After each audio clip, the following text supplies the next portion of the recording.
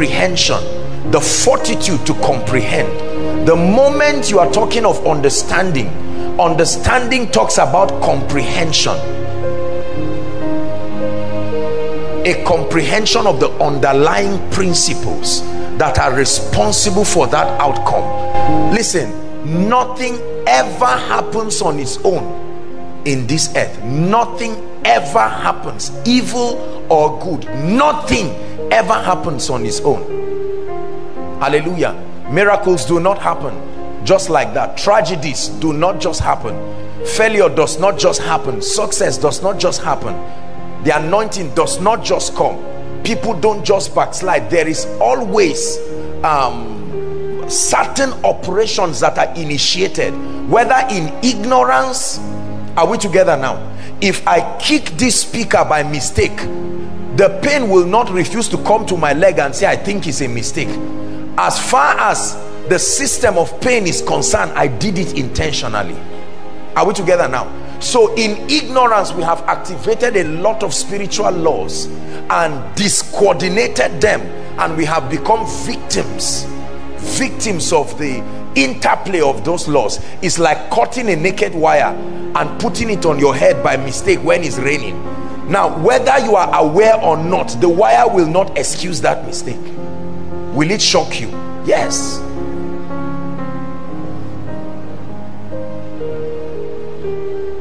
Understanding. The Bible says, with all your getting, get understanding. We celebrate knowledge so much, but let me tell you, knowledge without understanding is the same thing as not knowing it at all.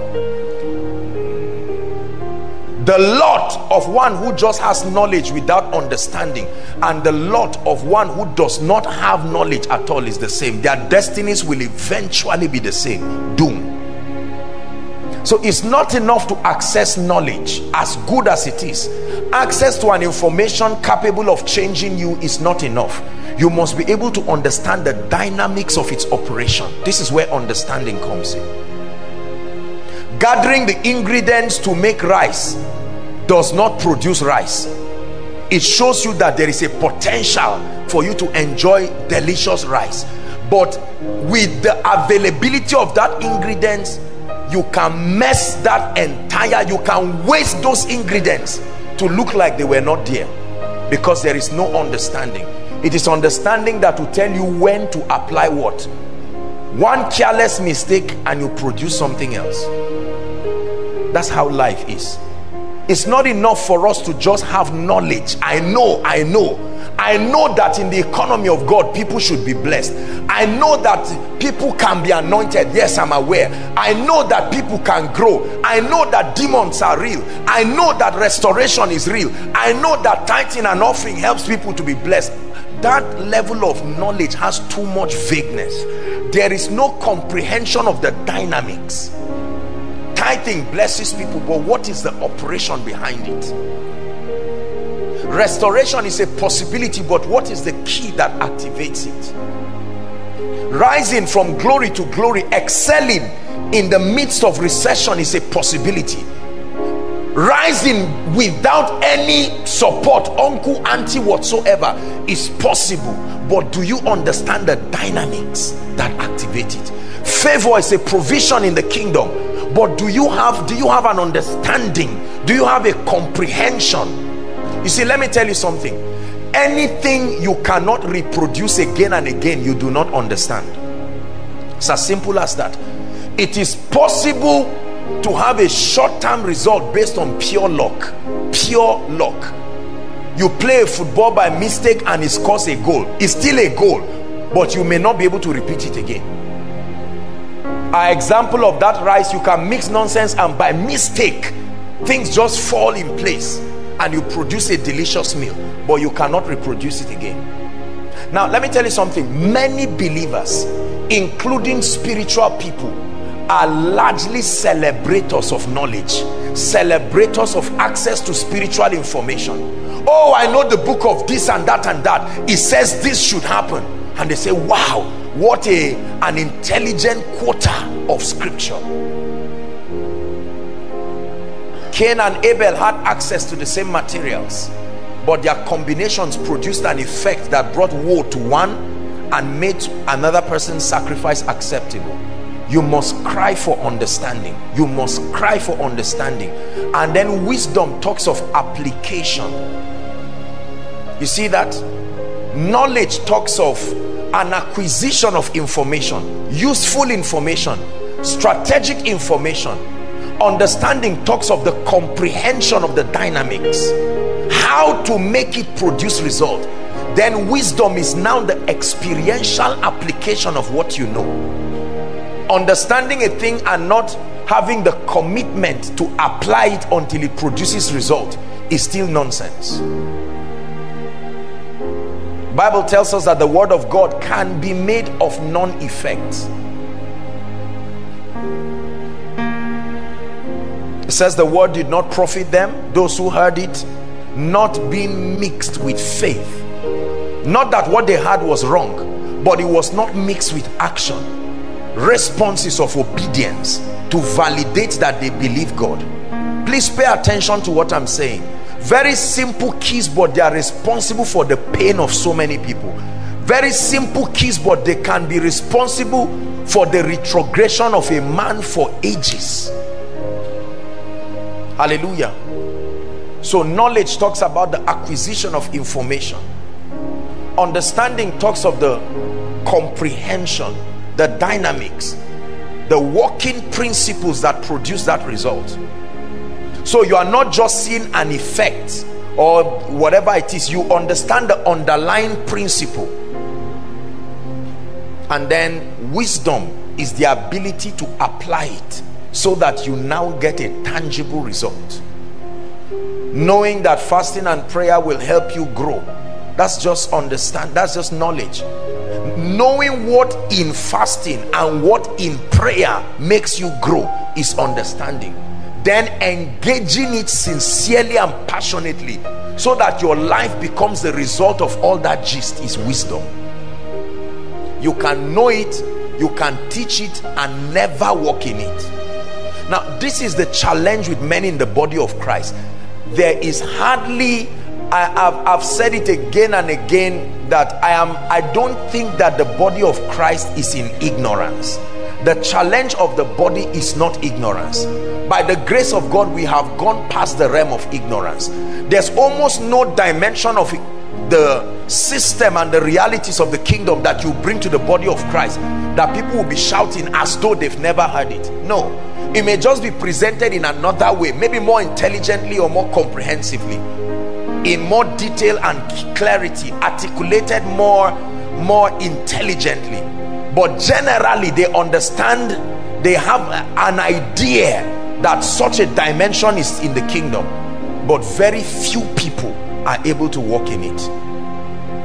And God has declared for us that this is a year of triumph. I don't want, you see, knowledge is to know, understanding is to hear the message, wisdom is to engage it, and then you see the results in your life. If you don't see the results in your life, you will be frustrated, first in the secret, and then later on the frustration will so build you cannot hide it again.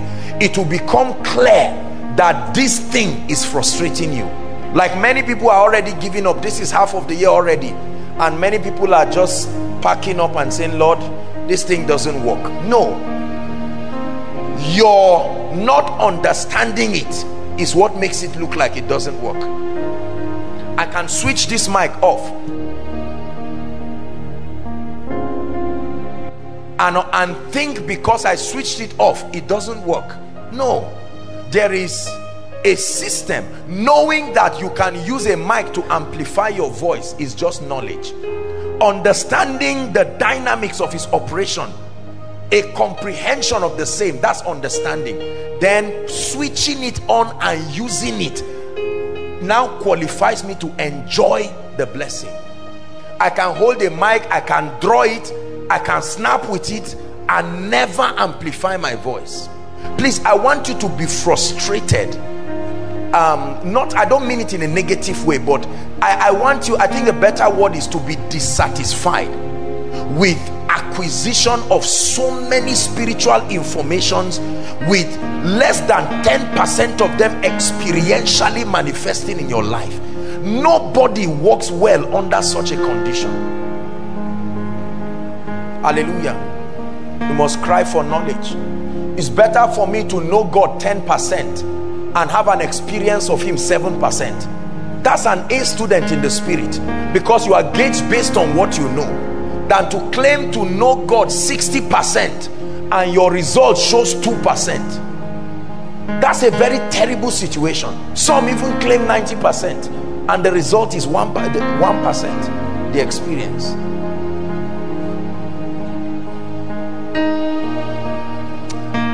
Vet your spiritual life to make sure you are really getting this thing. If you are not getting it, stop running, retreat and find out, where did I miss it? I've just been acting without understanding. Lord, where have I missed it? Because you see, life will test you and force you to reveal whether you understand this word or not. Hallelujah. But the Bible says the light shines in the darkness and the darkness comprehended it not. It is my desire from the depth of my heart that many of us are going to begin to produce extraordinary results in our lives. Don't let anyone ever fool you that it does not matter. Sooner or later you will see that God's obsession is in our bearing fruit. Herein, John 15 verse 8, herein is our Father glorified, when you bear much fruit, right?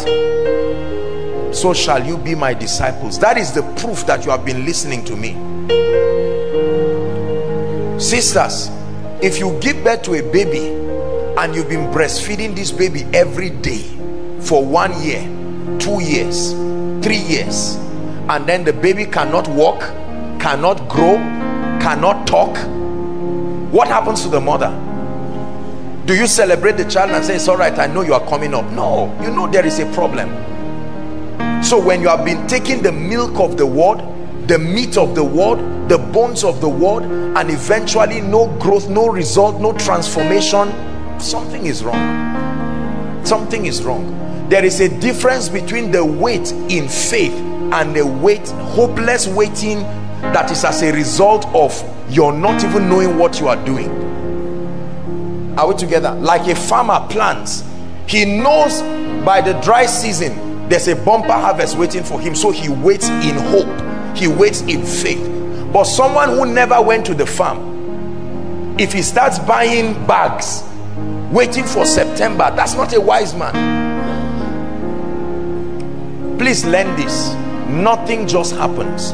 Everything that must happen in your life and my life will require you engaging the mysteries of the kingdom. Engaging the mysteries of the kingdom, not random engagement. Engaging the mysteries of the kingdom you understand, the mysteries that have been apportioned to deliver the results you want. The results you want. Hallelujah. One time Jesus was on his way doing his father's business, and the Bible says that he saw a fig tree and the leaves were green. It looked very attractive. And then the Bible says that Jesus came very hungry. He came hoping to find something to eat, and when he came in hunger, he saw that tree blossoming, yet there was no fruit. And then the Bible says he cursed the tree, cursed it, and spoke over it that no fruit will grow there again. The Bible there shows us how it grieves the heart of the Father to see a believer, a ministry, a family, a people, an individual who cannot produce evidences that validate that God is alive. Fruitfulness is a big deal to God. Fruitfulness is a big deal to God. It's not just a proof that you are growing. Fruitfulness is a sign that God is not a liar. His integrity is at the mercy of your fruitfulness to be validated here on earth that he is not a liar. God is a God that expects fruitfulness. He gave a parable of the talents, Matthew 25. He gave unto one 5, 2 and 1. He expected multiplication. He expected fruitfulness. The first manifestation of the blessing that he gave man is be fruitful. Are we together? Not just subdue, not just have dominion, be fruitful. It was not a suggestion, it was a command, meaning I have put in you all the resources that will take to produce a life of fruitfulness. Genesis chapter 12. Now the Lord had said to Abraham, this is the Lord having an encounter with an idol worshiper whose life is about to change, who will epitomize greatness for the believer, who will become the portrait of God's idea of greatness, a portrait of God's idea of a blessed man, a portrait of God's idea of success, a portrait of God's idea of a balanced Christian life that is both useful to the advancement of the kingdom and at the same time to humanity. He says, now the Lord had said unto Abraham, get thee out of thy country and from thy kindred and from thy father's house unto a land that I will show you. Verse 2. As at this time this was not yet his experience, it was God's proposal to him. Come out of a system and submit yourself through a season of dealing, and if you successfully pass through that, this will be the result. Verse 2. And I will make of thee a great nation, and I will bless thee and make thy name great, and thou shalt be a blessing. Verse 3, and then we'll stop there. And I will bless them that bless thee, and curse him that curseth thee, and in thee shall how many? All the families of the earth be blessed. In you, through you, with reference to you as a foundation, as a cornerstone, the entire race, the entire globe will be blessed. Now I like us to observe certain things here. God meets an idol worshiper with his philosophies, with his ideas. Are we together now? Having a little influence, you would call him a local champion. He was not a weak man, he was not a failure, as it were, an idol worshiper. And then he tells him, let's go to verse 1 again. Abraham, number one, your name is wrong. Number two, your life, your philosophies, everything. I thought he would just bait him and say, Abraham, I have great plans for you. The thoughts that I have for you, even if you know it, I mean, he said, Abraham, the first requirement will be to leave your status quo, your system. Listen, in the economy of God and in the dealings of God, when God begins to do business with a man, he never uses you as you are. Please understand this. You come as you are, but you are never sent as you are. You come as you are, and then the first thing God proves in you is humility and meekness. The beginning of the dealings of God in the life of a man, the starting point is when God sees that there is sufficient grace for humility and teachability. This man was not a failure. This man was a local champion in his own respect, an idol worshiper, a diviner, an invoker of the heavens, could manipulate strange powers to his advantage. And here comes a word from a deity who calls himself the God of the Hebrews, and he says, Abraham, get thee out. You know how painful it is? Get thee out. Abraham, I know this philosophy has worked for you, but before I introduce a higher perspective, get thee out. I preached a message years ago from this scripture called come out of your father's house. Now, many believers in the kingdom, please listen carefully, many believers in the kingdom when we come to God, number one, we come with our pride, hoping that we are okay by ourselves. Then number two, we hope that he will only add to what the garbages that culture, the garbages that our mistakes, our failures have given to us. And we say, Lord, I am here, let's just continue the classes. And God says, I don't know who that lecturer was, but when I come to you, even if you have been 10 years in this business, my first requirement is that I isolate you. You have to come out of that system. You have to come out of that way of doing things. We're talking about fruitfulness. Let's understudy Abraham very carefully, because the Bible tells us, please give us Isaiah 51 and verse 1 and 2. The Bible gives us an assignment that every time we want to study success, fruitfulness, greatness in the kingdom, he gives us a figure. It personifies God's idea of a life of impact in a figure. And then this is what he says. Let's go to verse 2. It says, look unto Abraham, understudy him. Look unto Abraham your father, and unto Sarah that bare you. It says, for I called him alone, and blessed him. You see, God is speaking in summary, but it didn't happen as immediate as that. I called him, I blessed him, I increased him. Three things. I called him, I blessed him, I increased him. I called him, I blessed him, I increased him. This is knowledge. When you now begin to seek understanding, you know that it's not just I called him, I blessed him. That call in its own is a subject that is worth studying. Abraham, leave your father's house. That's part of I called him. Are we together now? And then it says, I blessed him and increased him. In other words, he is my idea of a man truly called of God. He's my idea of a man truly blessed of God, and is my idea of a man who has experienced increase. Then he says, look unto him. If you want to experience his result, that order of fruitfulness, look unto him.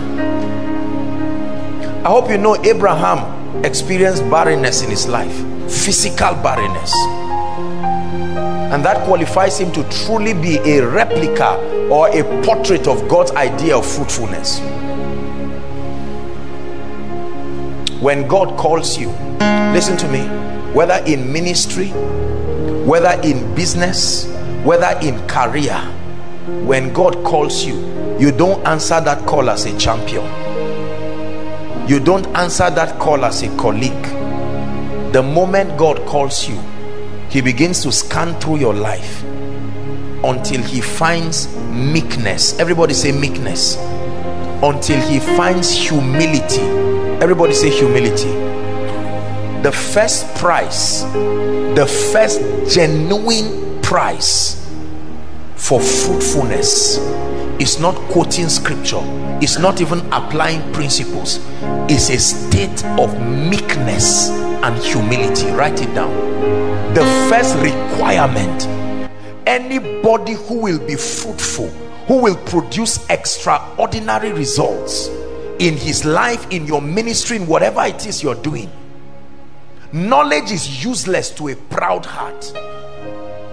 Knowledge is useless, understanding is useless, wisdom is useless to a proud heart. Brothers and sisters, I submit to you that there are many proud people in the body of Christ. Proud men of God, proud students, proud young people.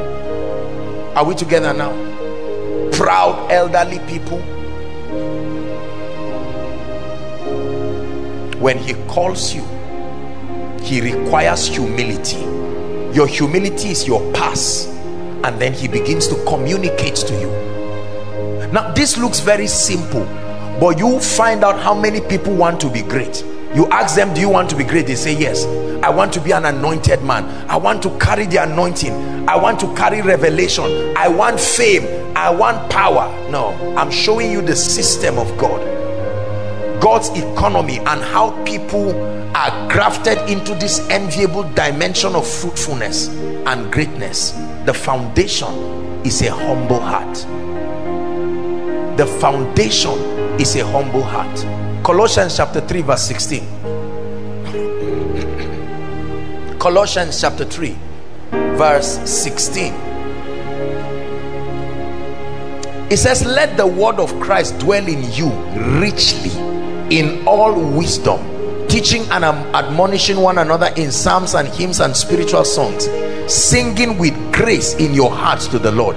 It says, let the word of Christ dwell in you richly. Listen carefully. The word of Christ will never be able to pass through the entrance of your heart when there is pride and arrogance. Pride and arrogance. Pride and arrogance. I know, I think I know. There are so many people that one single communication of humility would be the key to the next level. But I know, oh, I'm educated enough, I know. Look, I'm not a child. Let me tell you something. The moment submission becomes an embarrassment to you, is a sign you are not a candidate for fruitfulness at all. Not just submission to a person, submission to doctrines, submission to mentorship, submission to the teaching ministry of the Spirit. This I know mentality is the reason why many people keep failing in life. I know my father is a pastor or was a pastor. I know I was a Bible study coordinator when I was on campus.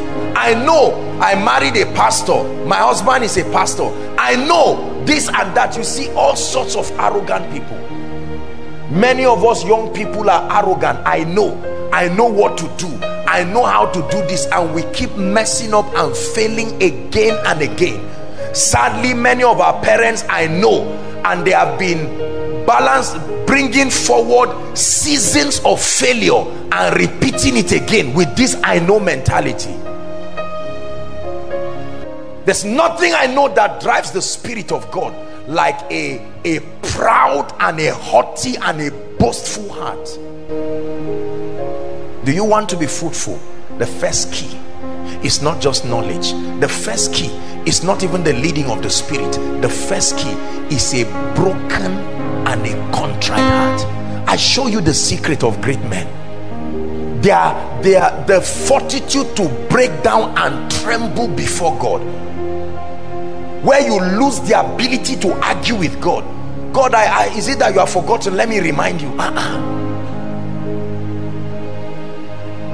Abraham, I know you have servants. Abraham, I know you have a wife. Abraham, I know you are a local champion, but I'm about to take you to a dimension you never dreamt of. First requirement, get thee out. Please give it to us again. Genesis 12 verse 1. Get thee out of your father's house, get thee out of your kindred, get thee out of your pride, get ye out of your cocoon of boastfulness, get thee out of your accolades. I am a this, I've held 10 crusades, I am a man of God, I am so and so. No, get thee out of your country, get thee out of your kindred, get thee out of your father's house unto a land that I will show you. Are we together? You want to be fruitful, the first key is that disposition of humility. Everybody say, grant me grace to be meek, to be humble, to be broken. Hallelujah. I will never argue with God's opinion. I'm too young, I'm too small, I'm too naive to argue with God's opinion. He's the fountain of wisdom. Some of us have been trading this childlikeness, this reckless abandon for years, and look what he's done. Look what he's done. But there are many of us who are too big to learn at his feet, too big to understand the precepts of the kingdom, and we find out that we keep going around the wilderness almost forever. Number 2, Genesis chapter 12 verse 1 still. The second key, listen, the second key to the journey of fruitfulness, the journey of greatness, is total trust and confidence. I will go, I will go anywhere you lead me, yeah. I will go, Lord, I will go, I will go anywhere you lead me, yeah. I will go. One more time. I will go, I will go, I will go, I will go anywhere you lead me, I will go. Listen, let me tell you something. In God's economy, he does not owe you explanation as to all the details of the journey. The name of the mission is follow me. The God I serve will never give you detailed instructions. When you meet with God, he doesn't start telling you one day. He shows you the end and leaves you there. He will never tell you what the process will be. The mission is follow me. Why will I leave something I am sure of into something I am unsure of?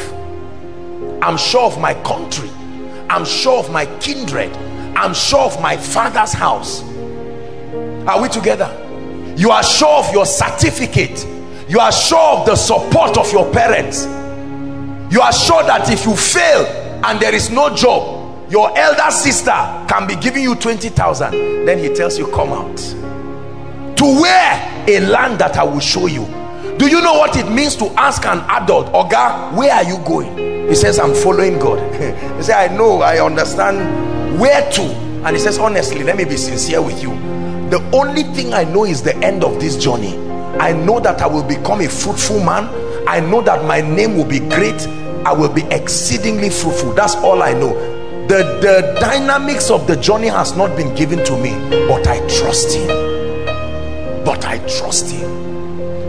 Many of you see great people and think God gave them the details. It's faith that opened up the details. Oh, people started ministry, people, God sent people to lands. First night they slept under the bridge. What are you doing in Lagos, sir? God sent me.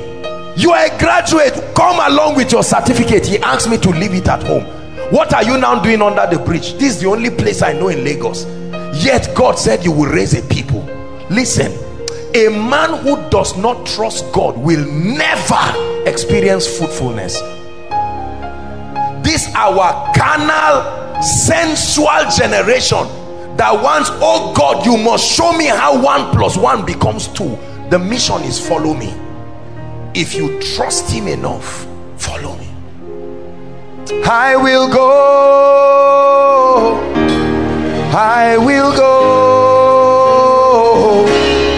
anywhere you lead me, yeah. I will go. Listen, you know me, I'm a fan of responsibility. I like responsible people. But let me tell you something. Nobody's destiny appears from the beginning. The vision speaks in the end. It is follow me. I asked Jimmy something one time. Jimmy, sorry, let me talk about you again. And Jimmy said something to me one time. He said, there is nothing as powerful as being close to somebody building something great. Nothing looks great from beginning. You only have the architectural plan, which is usually to you alone and maybe a few people. It is at the end when the vision becomes worthy of emulation, then everybody starts saying, I used to know a Jimmy, I used to know Promise, I used to know Pastor Alpha. Don't worry, I know them. I remember when we were taking Gary and so on and so forth. You see, we live in a world where we are too obsessed about results before we start. Somewhere along the journey we should see results, but you will be nasty to ask for results from the beginning of the journey. What you ask for is the word of God. That's the currency you use to start your journey to greatness. Where is the greatness? With a patch on your trouser. Where is the greatness with 1 pounds? Where is the greatness when you cannot afford 100 naira to barb your hair? Where is the greatness where the only Bible you can afford is Gideon's International that was given free during evangelism? But I know he called me. I know there is greatness. I can't show you where it is. Where are the members? Where is the TV station? Where are the workers? They are in the loins of trust. I trust him. I trust him. My obedience of faith will eventually begin to bring them. God is speaking to someone who has refused to move for years because you are waiting for result. It's a joke. Nobody gets result as an inheritance. You get up and start walking on that water. It's as you walk on the water, it begins to part. If you are waiting for it to part before you walk, you will die there at the Red Sea, because Pharaoh is coming. Tell the people of Israel to move forward. The Bible says he parted the river with the breath of his nostrils.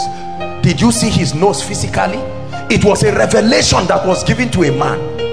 So he was standing and waiting for them. And I can imagine Moses coming. Over 2.5 million people. In the next 5 minutes you can be a dead man for bringing such a stupid news from the presence of God to people who know that within 24 hours the chariots of Pharaoh will come back to kill them. And Moses said, look, this is what God told me, move forward. Now Bible history tells us that they entered the water and started moving. When you watch your films or cartoons, they just show the water part and the people smiling. You don't need faith to smile and move when you can see dry land. Someone had to enter and say, look, if you people don't see me again, know that I died believing. And God says, that's the person initiating me. Trust. Himarama. Hey. Himaram. You are seated on the throne. Himaram. You are seated on the throne. Listen, if you had seen me 15 years ago, there are people who know me. Some of the things you celebrate today was not there. Everything was in the loins of the foolishness. Follow me, follow me, follow me. Who told you you are the first to be given that instruction? Are you the first gentleman to be established? Oh, I'm taking it easy. You know, a job has not come yet, and you know the way we are. Please, I'm not a stupid person. I understand responsibility. The key to fruitfulness is, Lord, I trust you. If I perish, let it not be that I perished in armed robbery, but I perished. The first crusade that we were going to, no money, no nothing. We had just about 20 people. I've shared it with you. Some of our ladies were climbing the tree, firewood. Yet God told me one day I will bless nations. And people are climbing firewood. Don't use today to judge the prophecy on your life. It's a costly statement. Never use your result or lack of it now to mean God did not speak. When God speaks, he does not speak now. He looks at Gideon and says, oh mighty man of value. A man hiding under a chair. I'm bringing you intelligence tonight, because there are many great men and women refusing to step out, especially some of us brothers. I don't just mean step out carelessly. This fear factor must be broken. Nobody gives you guarantee. We're in a generation of guarantors. Open an account, I need a guarantor. Do business, I need a guarantor. What if something happens? Move on with your life. Start the building project. This risk averse, fearful mentality is a sign of carnality. It's not play it safe. In the kingdom, you play it as you trust him. When God says move, brothers and sisters, you close your eyes and step on that water and start moving. If it be thou, bid me come. And he said, Peter, come. Come, Peter. You've never done it, but it does not mean it cannot be done. There are many of us today, there are many of our families There are many of our fathers who would have completed their building project now. God spoke to them 10 years ago. They had 100,000. God said, go, it can buy 1 tipper of sharp sand. Go and pour it on the land there and intimidate the devil. Say, no, you know, we're intelligent people. We went to school. You don't build like that. And it's 20 years. The person who was a mechanic at the back of your house now has 5 houses. But somebody who cannot trust God, listen, the raw material in God's economy is faith. Faith. Not uncle, not auntie. God uses men, but it comes from God through men to you. When you want it from men, you will die like a chicken. Are we together? Second key, trust. Let me tell you something. Except it's not the God of heaven you are going to walk with, no matter who assures you in the flesh, get set for fatal disappointment. God himself will orchestrate an event where all the strings will be cut and he will say walk. Have you seen how children walk? No matter how you love your child, a day will come you must allow that child walk. And truthfully speaking, the child will walk and even fall down and injure the person. That does not mean walking is not a possibility. You clean the wound and say stand up, continue walking. You don't tell people, oh sorry, you were building the house and rain washed it, or you know, no, the church has become a weak place, no results, because we cannot trust God. I trust God, oh, except I don't hear him.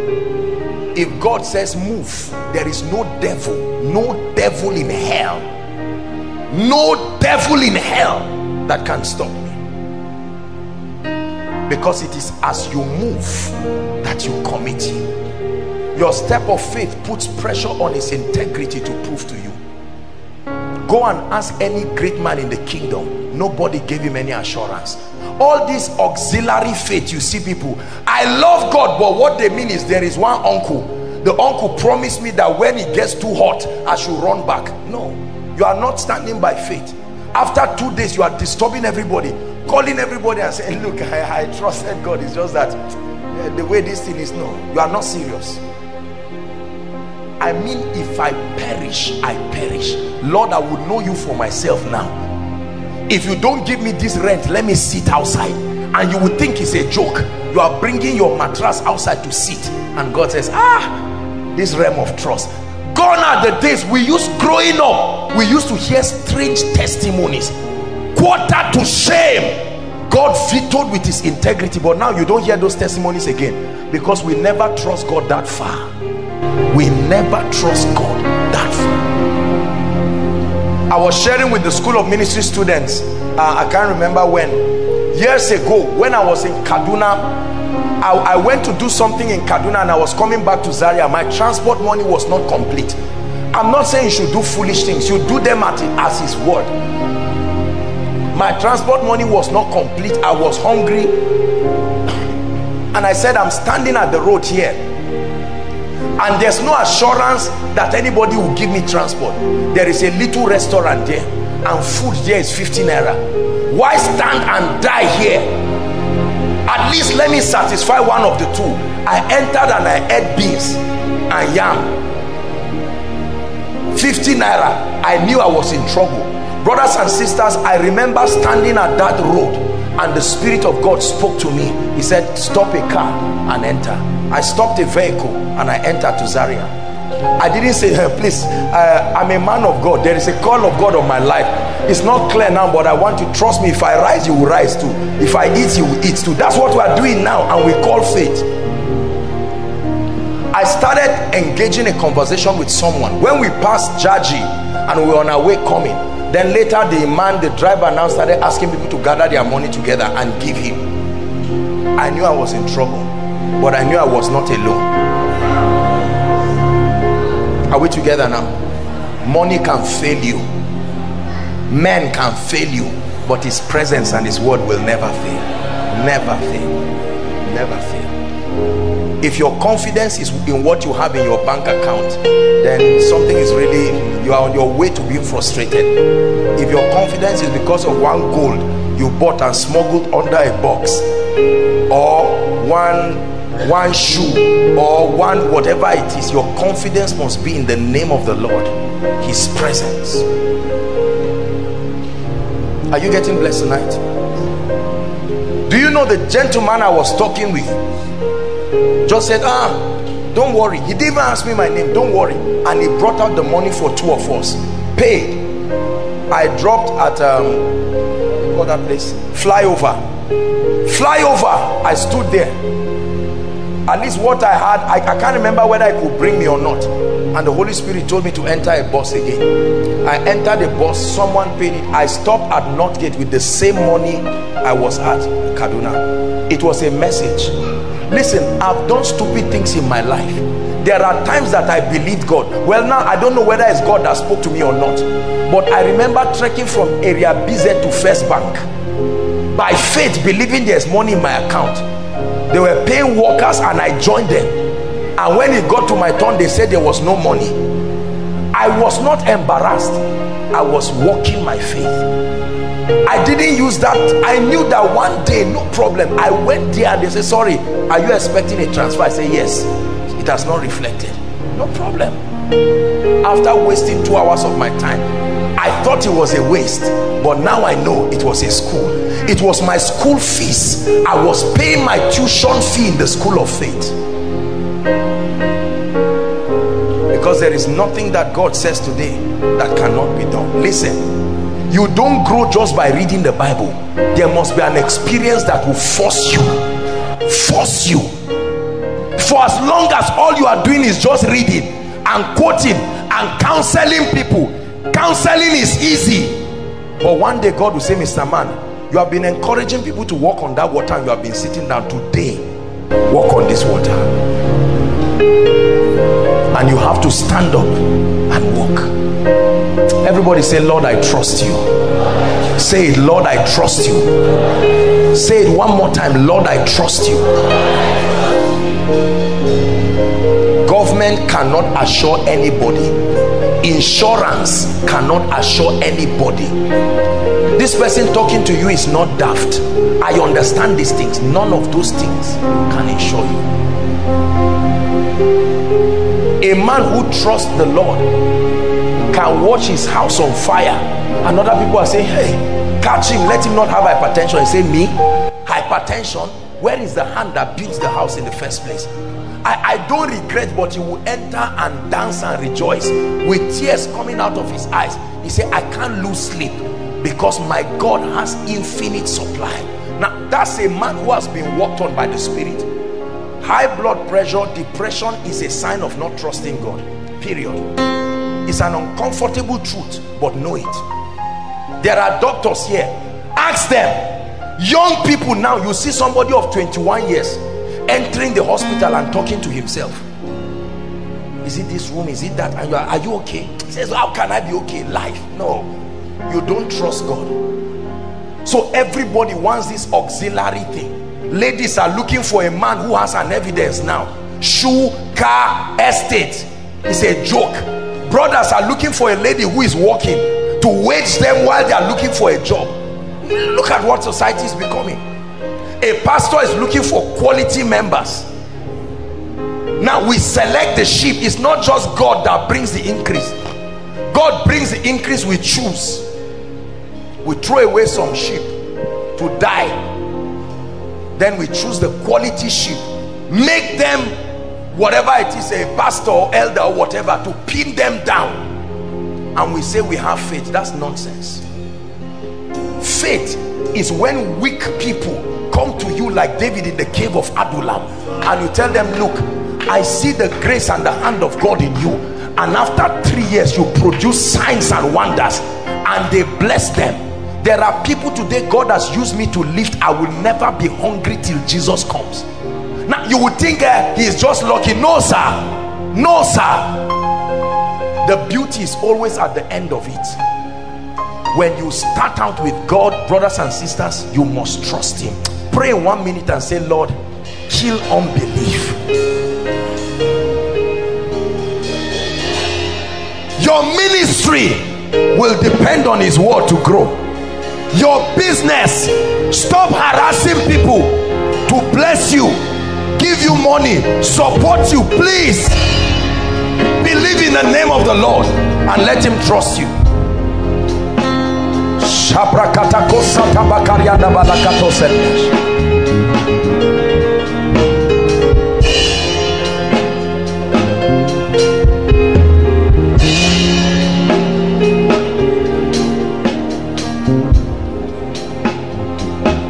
Hallelujah.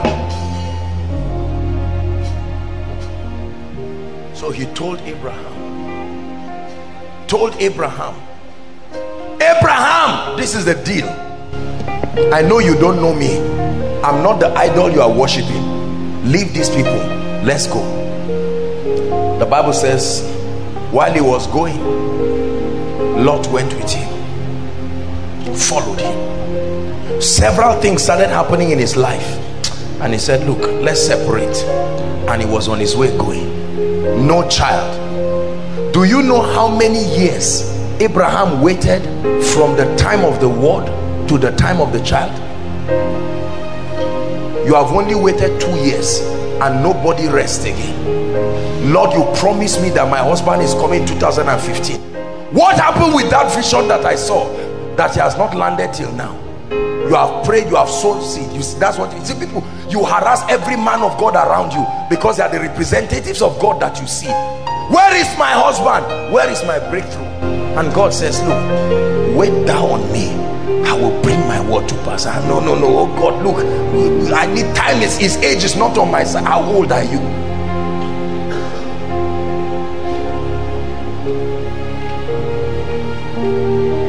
Are you learning something?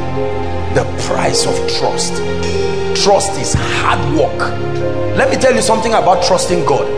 There are times you will ask him questions he will not answer. You ask him questions about other people's situations, he will answer, but he will never answer you on the matter. That's God for you. This is the God I serve. You will counsel someone now and hear him expressly, and counsel the person and say, my God, and say, Lord, I've been talking to you about this issue of my family. Then he goes silent again. Then another person comes. You can almost think it's a mistake that you are backsliding until another person comes for counseling. Then the heavens are open and you are hearing clearly and suggesting things, and someone is sending you a text and saying, Pastor Alpha, you are one of the greatest men of God I've met, and you are saying, Lord, look at this text, and I'm crying that you come and wipe my tears in this area. And he keeps quiet. Every time God is keeping quiet, he's watching you. Every time God is silent, I want you to know he's watching you. You know that song? Please take it lower, my voice. I want to sing the song. The keeper of Israel, he'll never sleep nor slumber. He's watching over me. The keeper of Israel, he'll never sleep nor slumber. He's watching over. Hannah, where is your child? My child is in my trust. Coming. My child is in my trust. Penina is laughing at me. Don't worry. My child is in my trust. Young man, where is your God? Where are the results? That at your age nothing is working. You are making it look like serving God is a mockery. Don't worry. There are times that God will allow people to finish talking nonsense. Then that's when he comes in majestically and lifts you in a way that everyone will see. But many of us don't trust him. Let's admit it tonight and cry for greatness. This ministry you see, by the grace of God, is a product of trust.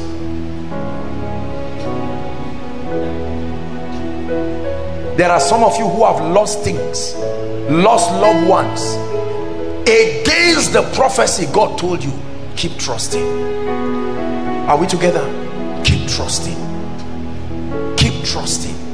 Because when you hold on and trust him, overnight He will route your breakthrough through another way that you never thought possible. Pay attention to what I'm teaching you. I'm speaking to you by the Spirit tonight, because there are people here. This your complaint and shouting around everybody is not a blessing to heaven. You must learn to smile in the midst of the storm. It's a sign that you trust him. There is nothing happening to you today that is new. Apostles have not eaten. There was a time in the Bible women were eating their children.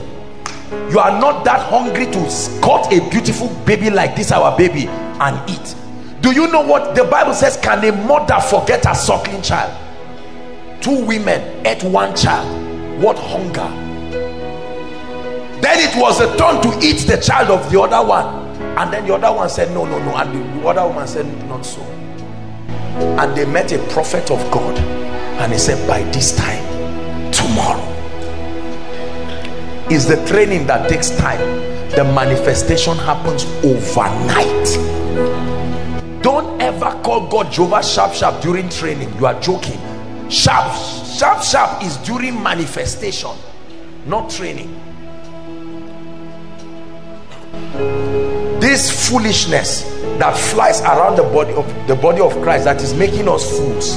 We want everything today. Once there is a little delay, people say you don't have faith. Be careful. Many of the things you call lack of faith is a process in the spirit. I've done a teaching here called the furnace of affliction. Many people are talking their nonsense. Let me tell you, I'm old enough to know what speed and process is. The path to the throne is the cross. You will never dodge the cross and arrive at the throne. If what you saw was a throne and you can't remember the experience of the cross, start running away, because that's not a throne. Satan wanted Jesus to dodge the cross and get to the throne. Jesus said not so. There is a protocol. So brothers and sisters, when you are carrying your cross like Jesus and they are saying, physician, heal thyself, you healed others, you raised others, what is wrong with you now? Don't answer them. Jesus didn't open his mouth wasting his time. He just continued carrying his destiny. Are we together now? Because let me tell you, brothers and sisters, behind every glory there is a story. You are writing your story now. Don't be ashamed of it. Keep trusting. Don't be ashamed that you did it and lie. No. People get sick and go and hide drugs.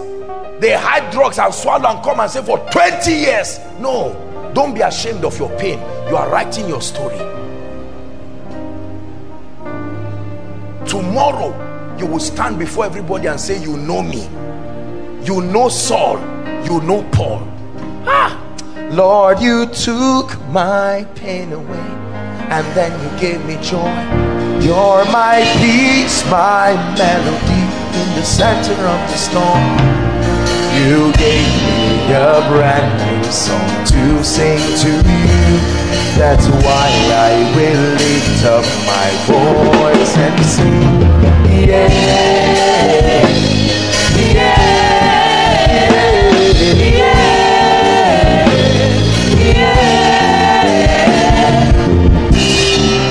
Listen. Don't rush seasons in your life. What you are running away from today, you will miss it tomorrow. What you are going through today is what will sustain your greatness. Hear what I'm telling you. I'm speaking to you by the Spirit. Don't run away from your pain. Carry the cross. Pay the price. Pay it honorably. Don't tell lies. I cannot afford Gary now. It doesn't mean I'm irresponsible. I'm a tither. I trust God. I'm walking my way with integrity to fruitfulness. There are so many packaging and lies. You borrow 100,000, buy a shoe, buy hair, buy a shirt, buy suit, buy Bible, buy iPad, and say I'm in ministry. Okay, walk it slowly. You may take pap for 1 week. Don't be ashamed. If a visitor wants to visit you, don't beg your friend to go to his house and say, that's my house. Don't be ashamed of your father. Your father is a carpenter, your father is an iron bender. You are lying and saying your family are abroad. Don't be ashamed of your pain. It is what validates your testimony tomorrow. When you rise and people say you faked it, someone say, I knew him. Oh, I knew that brother when he was tithing and soaking gari. Rejoice not over me, my enemy. Christians, hear me. I know that you watch those who were your classmates. They are going and God is saying, wait back. Don't cry. Don't ever find yourself crying, because one step with his voice it will give you 10 years result overnight. Many people will insult me for what I'm telling you now, because it's an unconventional path, but that's the path to the throne. That's where we follow to be where we are today. Rejoice not over me, my enemy. Stop this life of lies and packaging. No, the word is working whether you see results or not. If you are sick, go to the hospital with honor. The healing ministry is still on your head. It will come, it will manifest.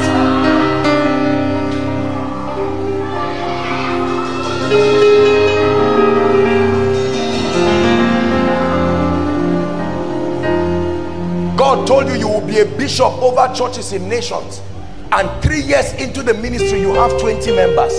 Don't lie and write online that you have 30 branches and 50 people. Why fake what will eventually be real? Lord, I trust you. Oh, I trust you. I trust you. I trust you.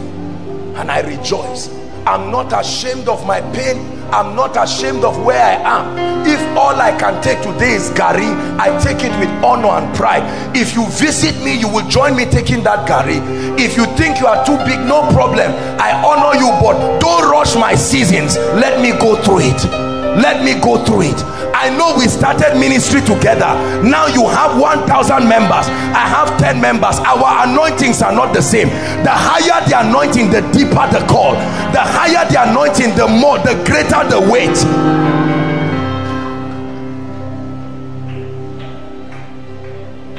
Unhealthy comparison, all kinds of things destroying the body of Christ. When you want a genuine anointing, you must be ready to dig deep. You must be ready to dig deep. There are times God will tell other come to sing. Other ladies will be moving and God will say, you stay back. And you say, God, you have started with me again. God said, just walk with me. See, let me tell you, if your walk with God does not cause you to ask questions, you are not walking with him. Because you walk with God one day and say, God, what is this? Then he keeps quiet. You are reaching your breaking point. Because a day will come, you say, Lord, whether you ever bless me again or not, since I've come this far, there's a way you enter fire, it burns you. There's nothing to burn again. What made you cry yesterday is what will make you rejoice today.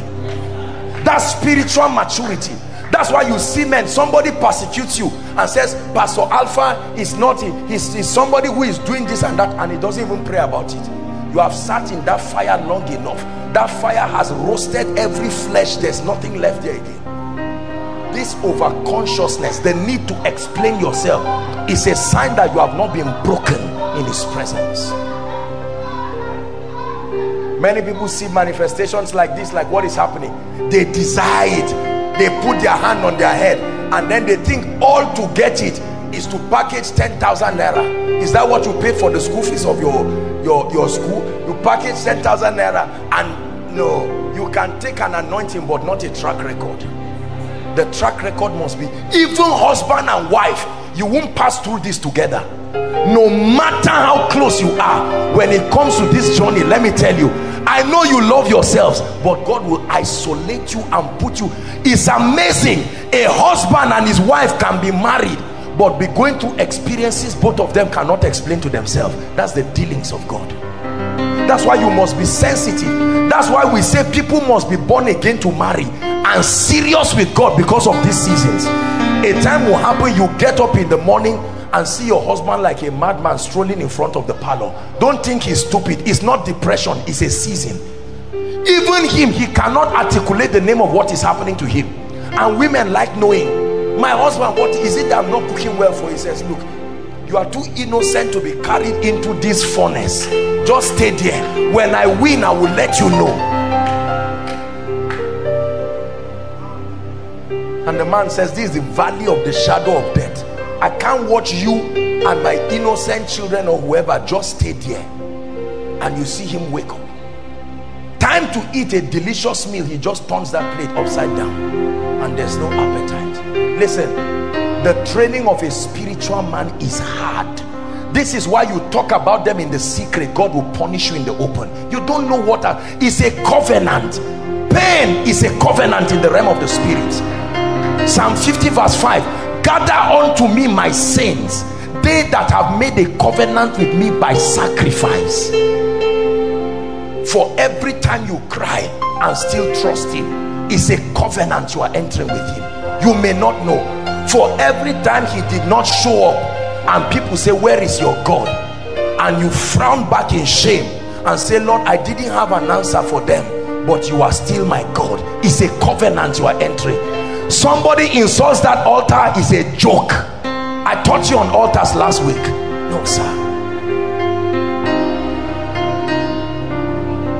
That's why when you hear certain men of God talk, you think it's pride. You may not respect them, but respect the blood on their altar, because there is blood there. God will not give you a mic and call people just because you think you have been in ministry for years. No, sir. You don't like tonight's message? It doesn't look very nice. I show you the making of spiritual people. You want fruitfulness? It's not just a key point. A, B, C, D. I'm leading you. Some of you, I'm revealing to you what you are about to enter, because it's a season. God said it's your year of triumph. Welcome to the season when the other side of the training will start. It's not a course. Listen, hold on. There is a difference between temptation and trials. Listen, let me correct something here. God never tempts people. Where you see tempt written with respect to God, it was an error in translation. Temptation is a trap. Trial is a test, is an exam. God will never tempt you. The goal of temptation is to destroy you. The goal of a trial is to build you. Are we together now? When those seasons come, do not think it is unusual. You want power, you want grace, you want to prophesy to someone, you want to speak over people and let them come to testify. Brothers and sisters, it's not suit and tie, it's not designers, it's a track record. It's blood and tears and pain. You want God to give you the wealth of nations overnight? It will not happen just by luck. Everybody say trust. Say trust. Genesis 17. Let's read from verse 1 to 6. Thank you, darling. Genesis 17, quickly.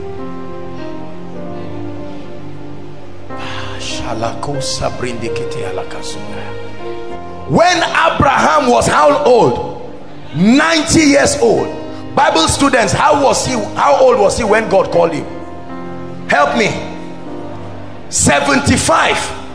90 years old. Abraham had not yet seen that promise and that blessing, and he was still walking. God came and just reminded him, hey, my God, when Abraham was 90 years old and 100 minus 1, the Lord appeared to Abraham and said unto him, I am the Almighty God, walk thou before me and be perfect. You are reading to verse 6. And I will make my covenant between me and thee, and I will multiply thee. What? Say fruitfulness. I will multiply you. After waiting so long, I will still do it exceedingly. Verse 3. And Abraham fell on his face, and God talked with him, saying, we are reading to verse 6. As for me, behold, my covenant is with thee. Abraham, remember the discussion we had in chapter 12. I came to remind you that it's still in force. Although your life has not seen it, continue. Don't give up. Let me tell you how to know God is leading you. Sometimes in the midst of that fire, help will not come. It's a reminder. You know how an alarm is. Tan, tan, tan, tan, tan. I know that fire is roasting you, but just calm down. I'm still alive. God, where are you? I've always been there watching you. So he's reminding Abraham, thou shalt be a father of many nations. Just an updated translation of Genesis 12. Read on. Neither shall thy name anymore be called Abraham, but thy name shall be called what? Abraham. For a father of many nations have I made thee. Verse 6. And I will make thee exceedingly fruitful, and I will make nations of thee, and kings shall come out of thee. Abraham, continue. Abraham, continue. It's been 5 years, oh God. Every brother that wants to come to me, you drive him away. God says, I know exactly what I'm doing. Just keep walking. Why are you doing this to me? And God says, continue to walk. Brothers and sisters, there is one thing I can tell you. The dealings of God with men is like pregnancy. You've seen a woman pregnant? A woman does not throw away her pregnancy because she's vomiting blood, because she's coughing, because she's doing whatever. You will still carry it. Whether they are twins or triplets, you won't beg that one child should come to your head because they are heavy. You are still going to. God has put an exact position where that child must stay. If you had a choice, you would transfer it to your head to make it easy, but that's not God's way. You will leave that child there. That pregnancy will twist you. You who used to be a nice, beautiful lady, still carry the pregnancy. The pregnancy will force you to want food that is smelling smoke. You who will not even eat food, but now the pregnancy has so deshaped you and redefined your appetites. Keep going, because when that child is born, it is the giving birth that will bring people to you. They won't just come to visit you for nothing. Except God has not spoken, you will see triumph this year. Forget whatever it is that is happening. Except the God of heaven has not spoken, you will see it happen.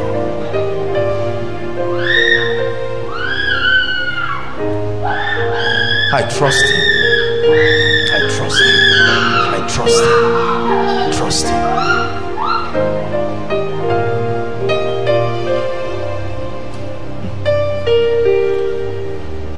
Show us the ancient paths.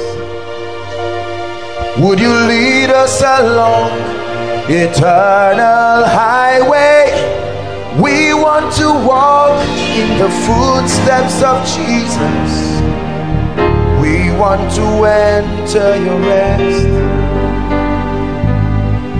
Show us the ancient paths. Would you lead us along eternal highway? We want to follow the ways of Jesus. We want to enter your rest. I wish I didn't have to preach this today. I wish I could just tell you all there was to success and fruitfulness is just drop money, receive an impartation, let it roll you on the ground, and all of a sudden, listen, this is a painful key to a sustainable destiny. Tonight there's no male and female.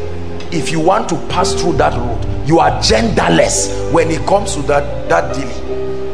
You won't say reduce the training because I'm a woman. There is no woman in this process because you are working with your spirit. You will pass through. Don't let your tears stop you. You may cry, but continue. God is speaking to someone. Don't let your tears ever stop you. Don't let the naysayers bring words to you and say, I thought you claim you are called, and then because of that you now say, okay, let me organize a 7 days prayer meeting to prove to these people I'm called. God didn't send you. You are now compounding both furnace of affliction and temptation. You are joining them together to kill yourself. No. Satan came when Jesus was hungry and thirsty and said, if you are the Son of God, turn this stone to bread. He had the power to make it happen. He said, no, I don't have to prove it. The voice has already declared it with power that I'm the Son of God. Trust, trust, trust, submission, brokenness. Then the next step, trust. Please sit down. Let me give you two more and then we'll pray.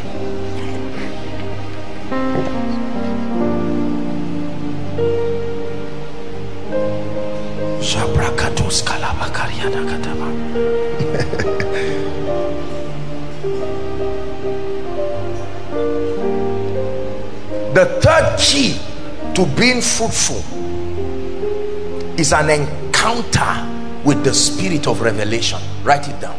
The third key to being fruitful is an encounter with the spirit of revelation.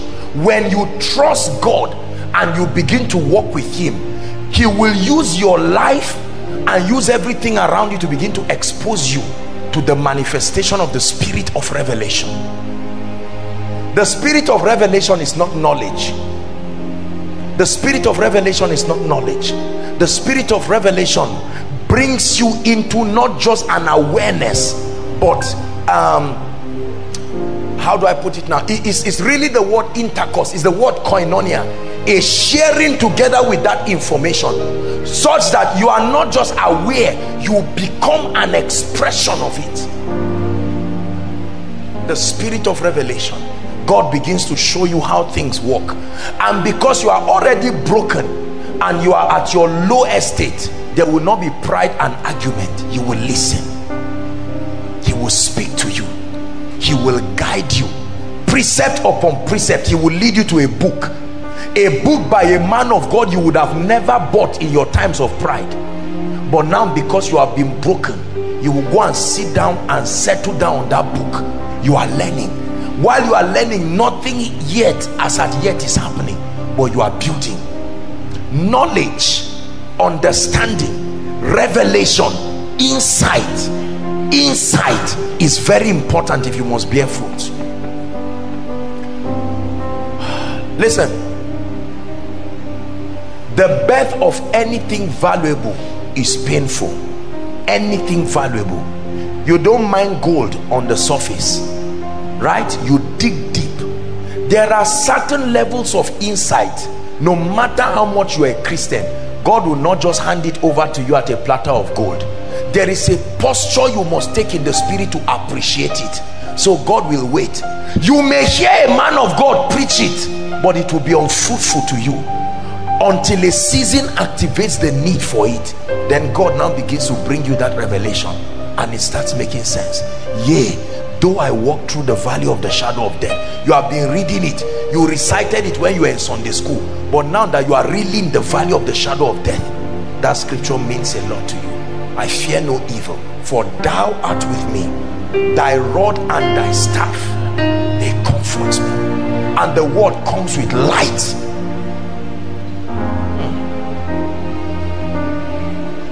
I remember the time we gave an instruction to dance. I know that many people didn't do it. Do you know why? Because there's no need for it in their life. You see, if I give you torchlight in the daytime, you will appreciate me and just throw it away and even forget where it is. But if NEPA takes light, you'll be looking for your phone. The slightest light, you will crawl and not be ashamed to look for it. It is wasteful to supply people light that they have not yet communicated a need for. They won't appreciate it. You know, growing up in ministry, I always wondered why in pastors' conferences, when a man of God is preaching, he can say something simple and you see pastors crying. They are usually the ones standing up when a man of God is preaching, and someone there is just laughing and say, "Kai, this man has energy to be standing up." Then the person laughing now marries a pastor. You see that? And after 5 years of hellfire, the next time they go for a conference, they say, "Let's wave our hands." The person is rolling. Wave your hands to God. And they say, "I can't wave my hands, oh God."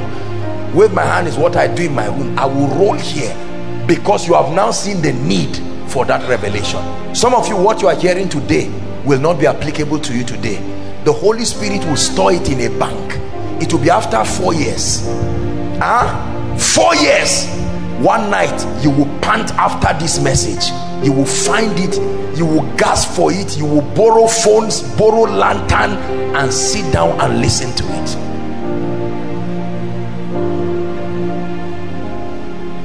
The price of revelation. The Bible says, buy the truth. Everybody say the truth is costly. Say it again, the truth is costly. Yes, it will cost you time. Listen, you don't attract to your life what you love, you attract to your life what you respect. To love a thing is to find it desirable. To respect a thing is to find it valuable. They are two different things. You never attract to your life what you love. You attract to your life what you honor, what you respect. To love a thing or a person is to find that thing or that person desirable, an emotional connect. But to respect a thing is to find it valuable. It's a right, for these words are faithful and true. I've been a student in the school of revelation. This Bible you see, when I'm lying down to sleep, it's on my bed. When I wake up, it's following me wherever. Forget how old you are seeing it like this. This Bible I've walked with this Bible for a while, and I have found secrets therein. Secrets that can turn any man to become every word that God spoke concerning him. Nobody will spoon feed you. Thank God for devotionals. Thank God for Esau. Thank God for concordances. But brothers and sisters, if you want to know God, you want to grow in the word, you have to sit down. This spoon feeding of believers. Now, of course, I'm not against access to devices and things that will help us, but there is nothing that will replace sitting down in one place and giving the word time. I'm too busy. Then you see your life nosediving. They are life to those who find them, and health to their flesh. Some of you open your Bible only on Friday during Koinonia. You close it on Friday only to open it on Friday again, or on Sunday. That's not a good testimony. Let me tell you, you will need to be serious with the word of God. This is like a treasure chest. Your spirit opens to me the treasures of your word, and I will forever sing your praise.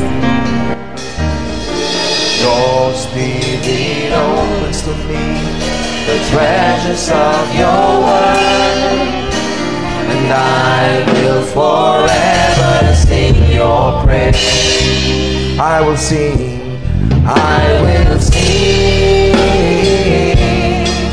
of the wonders of your word. I will sing now for joy. I will sing of the wonders of your word, and I will forever sing your praise. Whatever you spend time with, you become that thing. You spend time in a beer parlor, you become a drunkard. You don't become a pilot in a beer parlor. You spend time in a beer parlor, you spend time playing games, computer games, you become a computer game professional. You spend time in the farm, you don't become a doctor. You spend time in his presence, you become an envoy. That's what happens. A testament that the word of God is alive. Spend time in his presence. Don't say I'm busy. Doing what? God gave you 24 hours to seek him. If you are seeking him properly, it is enough. Some of us are snoring away our destinies when we should be seeking him.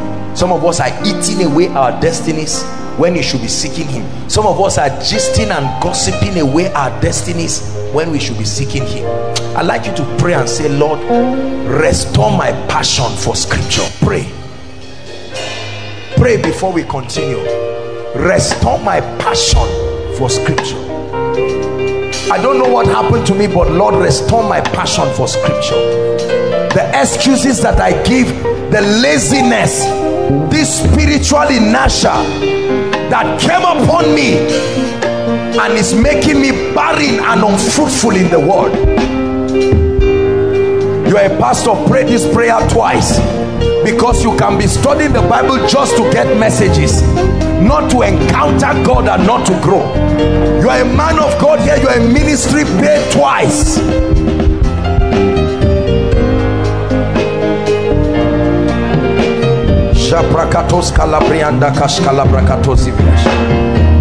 Hallelujah. Psalms 82 verse 5 to 7 says, they know not, please give it to us, Psalms 82 and verse 5. They know not, neither will they understand. It says they walk on in darkness, and all the foundations of the earth are out of course. I want us to look at verse 5 in Amplified. If it's possible, please give it to us. If it's not possible, then we'll just go. Let's look at it. I want you to see the way Amplified puts it. The magistrates and judges know not, neither will they understand. Listen, they walk on in the darkness of complacent satisfaction. And then he says, all the foundations of the earth, the fundamental principles upon which rest administration and justice, are shaken. Please go back to King James. Verse 6 says, have I not said? Regardless of your state, it does not change my prophecy. Your lack of revelation and understanding robs you, but my prophecy still remains the same. Have I not said, ye are gods, and all of you are children of the Most High? Verse 7, tragedy. It says, but you shall die like mere men and fall like one of these princes. So I have said you are gods, but it doesn't mean you will manifest it. Between prophecy and manifestation is access to revelation, understanding, the walking knowledge of the word, the epignosis we call it.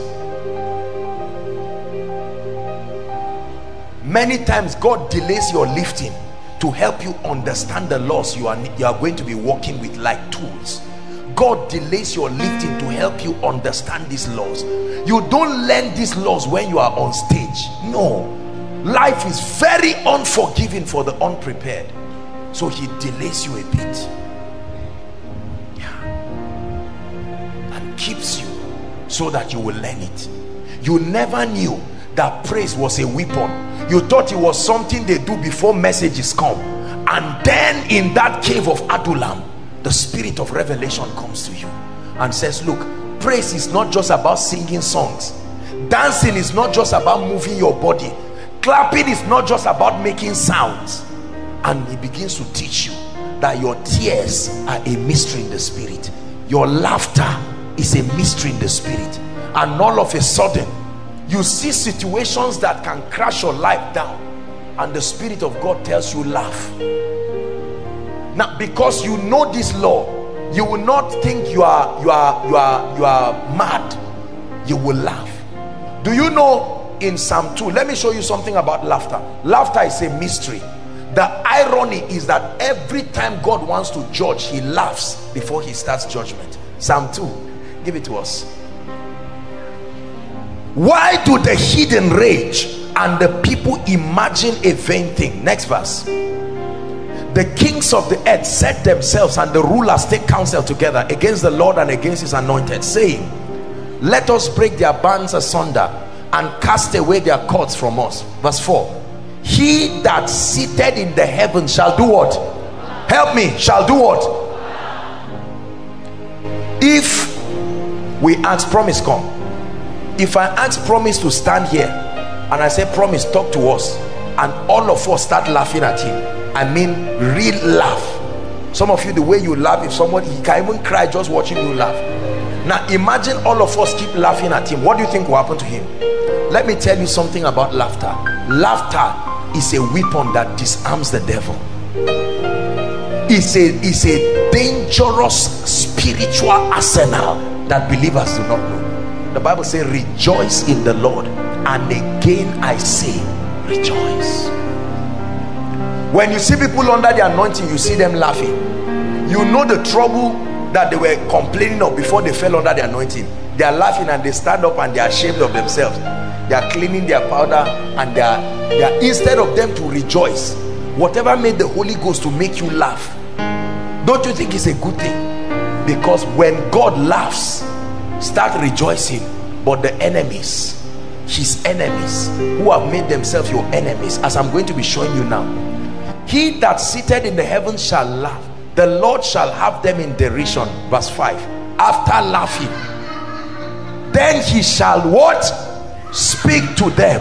Don't worry, this is a ministry of signs and wonders, you know that. Then he shall speak to them. This laughter you see that is happening is by the Spirit. Don't think people are faking it. For those of you who are new, it's of the Spirit, right?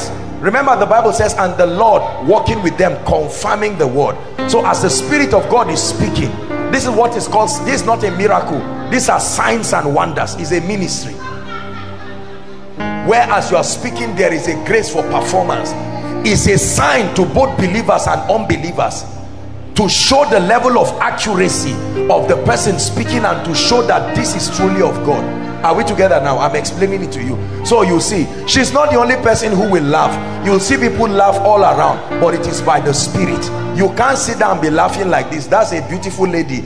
If she should watch herself laughing like that, she will stop. So this is by the Spirit. It's all right. Let's continue. After laughing, what do you think he will do? Then he shall speak to them in what? So that laughter was not just because he's happy. He's laughing at what he, as a principle. Before, you know how somebody is about to beat you, let me just smile. That's what God is doing there. It's in your Bible. I'm showing you mysteries that that's why the first sign of the spirit of depression, ask doctors, is the absence of laughter. When two people are fighting, what's the first thing that disappears? Not love, laughter. Laughter. So you turn your way, I turn my way, and the devil is happy. But all of a sudden, you see your result, or your boss tells you we are going to downsize people, and your name is on the list. We have been eyeing you, we are hoping to drive you, and now that we have found you, and you just tell him, God bless you, sir. You say, I'm talking and you are still smiling. No, I'm not smiling at you, sir. I'm just, God is faithful. I'm smiling because I know my God is alive. Not a sarcastic laugh, but a laugh in confidence. A brother comes and said, I've changed my mind, I won't marry you again. It's okay, to God be the glory. You can laugh with tears coming out of your eyes. Just do it. It's a mystery. It's not about I feel like. You are engaging a mystery. When you tithe, you don't feel like. You are moved by that revelation. Listen, there are many cheap pathways to victory in the spirit that we do not know. Some of you hate those that are always happy and laughing. The Bible says a merry heart,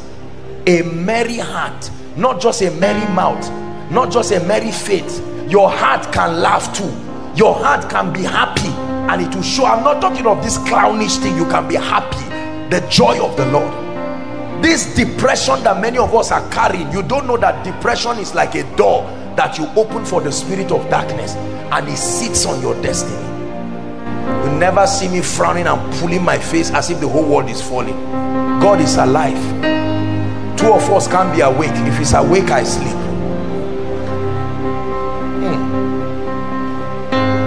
Laughter, and then judgment follows immediately. There are times what you need to do is to write a request of all the things that have mocked you, and laugh before God and say, Lord, I've cried, but I won't cry again. And laugh before him. Switch to dancing, switch to praise, musician or not. If you cannot sing, find this high Igbo praise, high Igbo praise. Those people did not produce that album for money. You see the consecration in their lives. You know they meant it. the scriptures they quote before the song starts. That's called warfare praise. Don't let people tell you there is no such thing. Right? Psalms 149. Let the high praise of God be in their lips and a double-edged sword in their hands. There is a warfare dimension of praise. When all else fails, switch to praise. Dance your life and turn every hell around. The same way Yoruba people dance before a rich man. They play drums and dance. He wants to enter his car, they call his name and shake their head and dance. Before you know it, he will reach out to his pocket and bring out what he did not plan for. Was it not a lady that danced before Herod? What is it about her dance? She danced before Herod and removed the head of a prophet. What is troubling you is not a prophet. Can remove the head. Kenneth Copeland asked Bishop Oyedepo and said, you claim we are the ones who mentored you in the word of faith, but why is it that God has given you this increase, so much members? And Bishop Oyedepo said he danced every one person in this church into that place. See, let me tell you, I don't like dancing. God, you know, you look at me and you know that I don't have that gift, but it's a weapon. Do you use a weapon just because you like it? You use it for efficiency. Efficiency.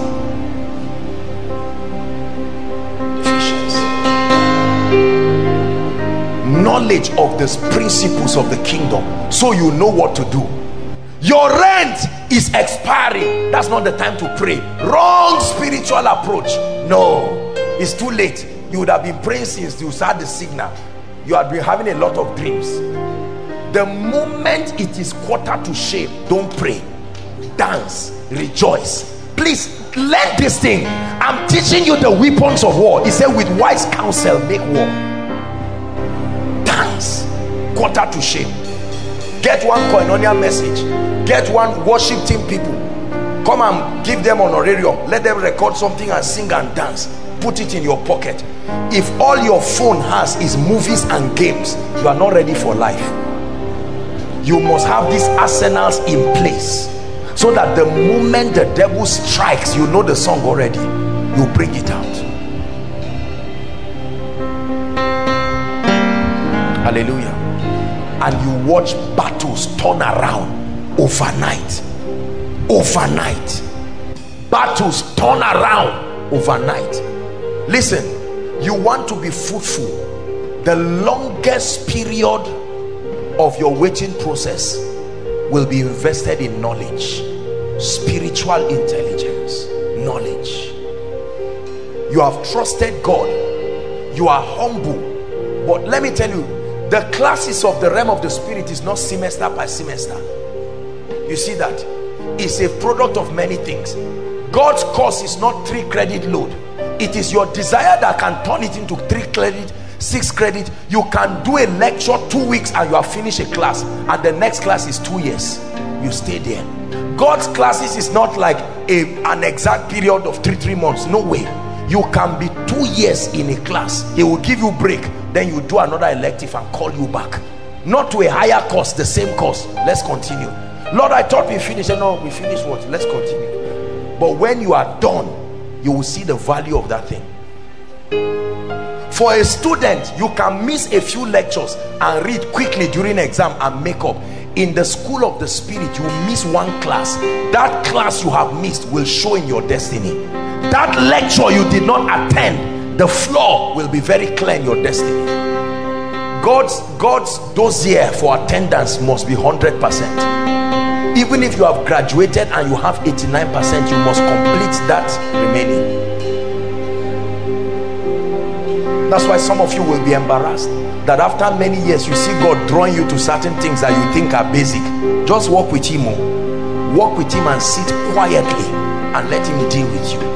You think that you have finished the issue of the flesh, and then one day as a great man of God, God calls you for a fresh lecture, and the theme of the lecture is crucifying the flesh, and you start again. Don't fight him.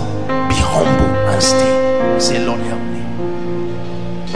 You thought you have overcome lust for money, and then after 20 years of ministry, God asks you to go for a retreat, and you don't talk about pride, whatever. God says, I just want to kill the influence of mammon. And you say, Lord, I thought when I started with you, you say, we didn't finish that course. I only gave you a break. Or you stop attending lectures.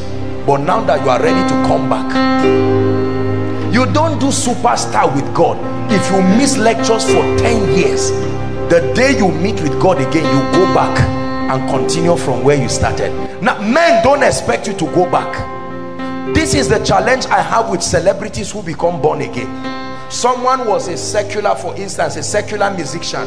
Are we together now? And then the guy gets born again, and then you bring him to church, and he's already used to the flamboyancy of stage life. Then you make him music director. No way. If he comes to church, he must join. If you have a foundation class, he must go through that principle and learn and know God. That he's gifted is not enough. Is he spiritual? It takes time to be spiritual. You don't impart spirituality. Hallelujah. Everybody say revelation. Say knowledge. When you see a man that is full of light and revelation, when God gives the green light, look at David. David was in the wilderness, and God kept training him with the sling. The moment it was time to destroy Goliath, he went with confidence. When you shake in the time of battle, it's a sign that you are not sure of your arsenals. Are we together now? And he defeated Goliath effortlessly. My personal goal is to have access to the mysteries, as many if not all, that I will need for my life and destiny, and to fulfill God's call for my life, so that no matter what arises, before it lands, is meeting a mystery. Mysteries are not words that I coined out. That's the name of the system of God's operation. He operates in mysteries. Matthew 13 verse 11, it has been given unto you to know the mysteries of the kingdom. Matthew 13 11, it has been given to you.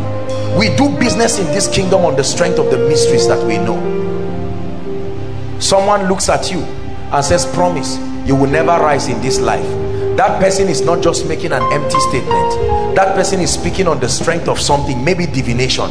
You don't just stand and say it will never happen. It will happen until you have a mystery, an understanding, something you know that can oppose it. Are we together now? Yes. If I push this guy, he should fall down. But if he's stronger than me, he can create another force that will resist whatever I'm trying to do. Then he will stand. You don't stand in life not holding anything and dare the devil and dare witches and wizards like many arrogant people are doing in the body of Christ. If you know you have power, come and kill us in the village, and you hear silence, no answer. The only thing you see is that after 1 week, the only thing you can do is to see. You can't talk, you can't stand up, you can't walk. That was the answer from the realm of the spirit to you, and saying, be careful. Make sure you see God before you stand before Pharaoh. But by the grace of God, with the training you are receiving here, let me tell you, I pity whoever rises against you. One dance, 1 hour of proper dance in the presence of God will crumble that person to his knees. I tell you this. Don't just hear these things alone. A devourer is coming. You pick up your tithe and say, Lord, I am a tither. I am a tither. I stand as a family. We are tithers. My business is a tithing business. Devourer, I rebuke you. And Satan says he knows. He knows. He understands. You can be a tither and he will still destroy you. You speak based on knowledge. The Bible says knowledge, how did he put it? Wisdom and knowledge shall be the stability of your times. What do you know that can bail you out in this period of languishing, recession and pain?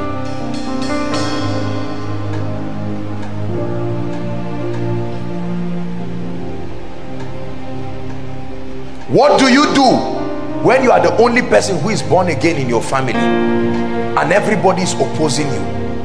Do you know there is something you can engage? Please, everybody, say after me. Excuse me. Say after me. In the name of Jesus. What I need to do in the face of danger, in the face of challenges, I receive access to it. It is costly to stand stupefied, watching life, not knowing what to do. He said Jesus himself knew what to do. Jesus himself knew what to do. You find out that you've been married 6 months. People are asking you, madam, we are not seeing anything. Don't worry. Don't start getting angry and saying, what is your business? No. Just say, Lord, I give you thanks. 1 year, 2 years, 3 years, it looks like no child is coming. Don't start being cynical and see every woman with a child and you are angry and saying they are laughing at me. No. Father, I give you praise. Start practicing the law of honor. You see Pastor Alpha and his wife and their child. What do this child want? Oh, this child needs a shoe. You quickly go and buy the shoe. You are engaging mystery. See, waiting for things to change, I told you, is the secret of frustration. You engage. You only wait when you know you are engaging. Some of us have been sitting waiting. If you are waiting to know what to do, then that's wise. If you are waiting for things to change, Apostle, nobody is coming to marry me. Engage, do something.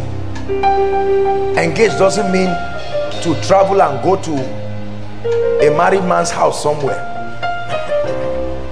To engage means find someone who has married, find a family, find one mother somewhere. You see our mothers all around. One day you can find a mother, package 5 alive, package something, wrap her and say, mommy, please, I see that you are married with 7 children. They are all alive and they are responsible. That grace upon your life, I've taught you commanding result. These are the various mysteries you must be trading for you to rise, and you engage it.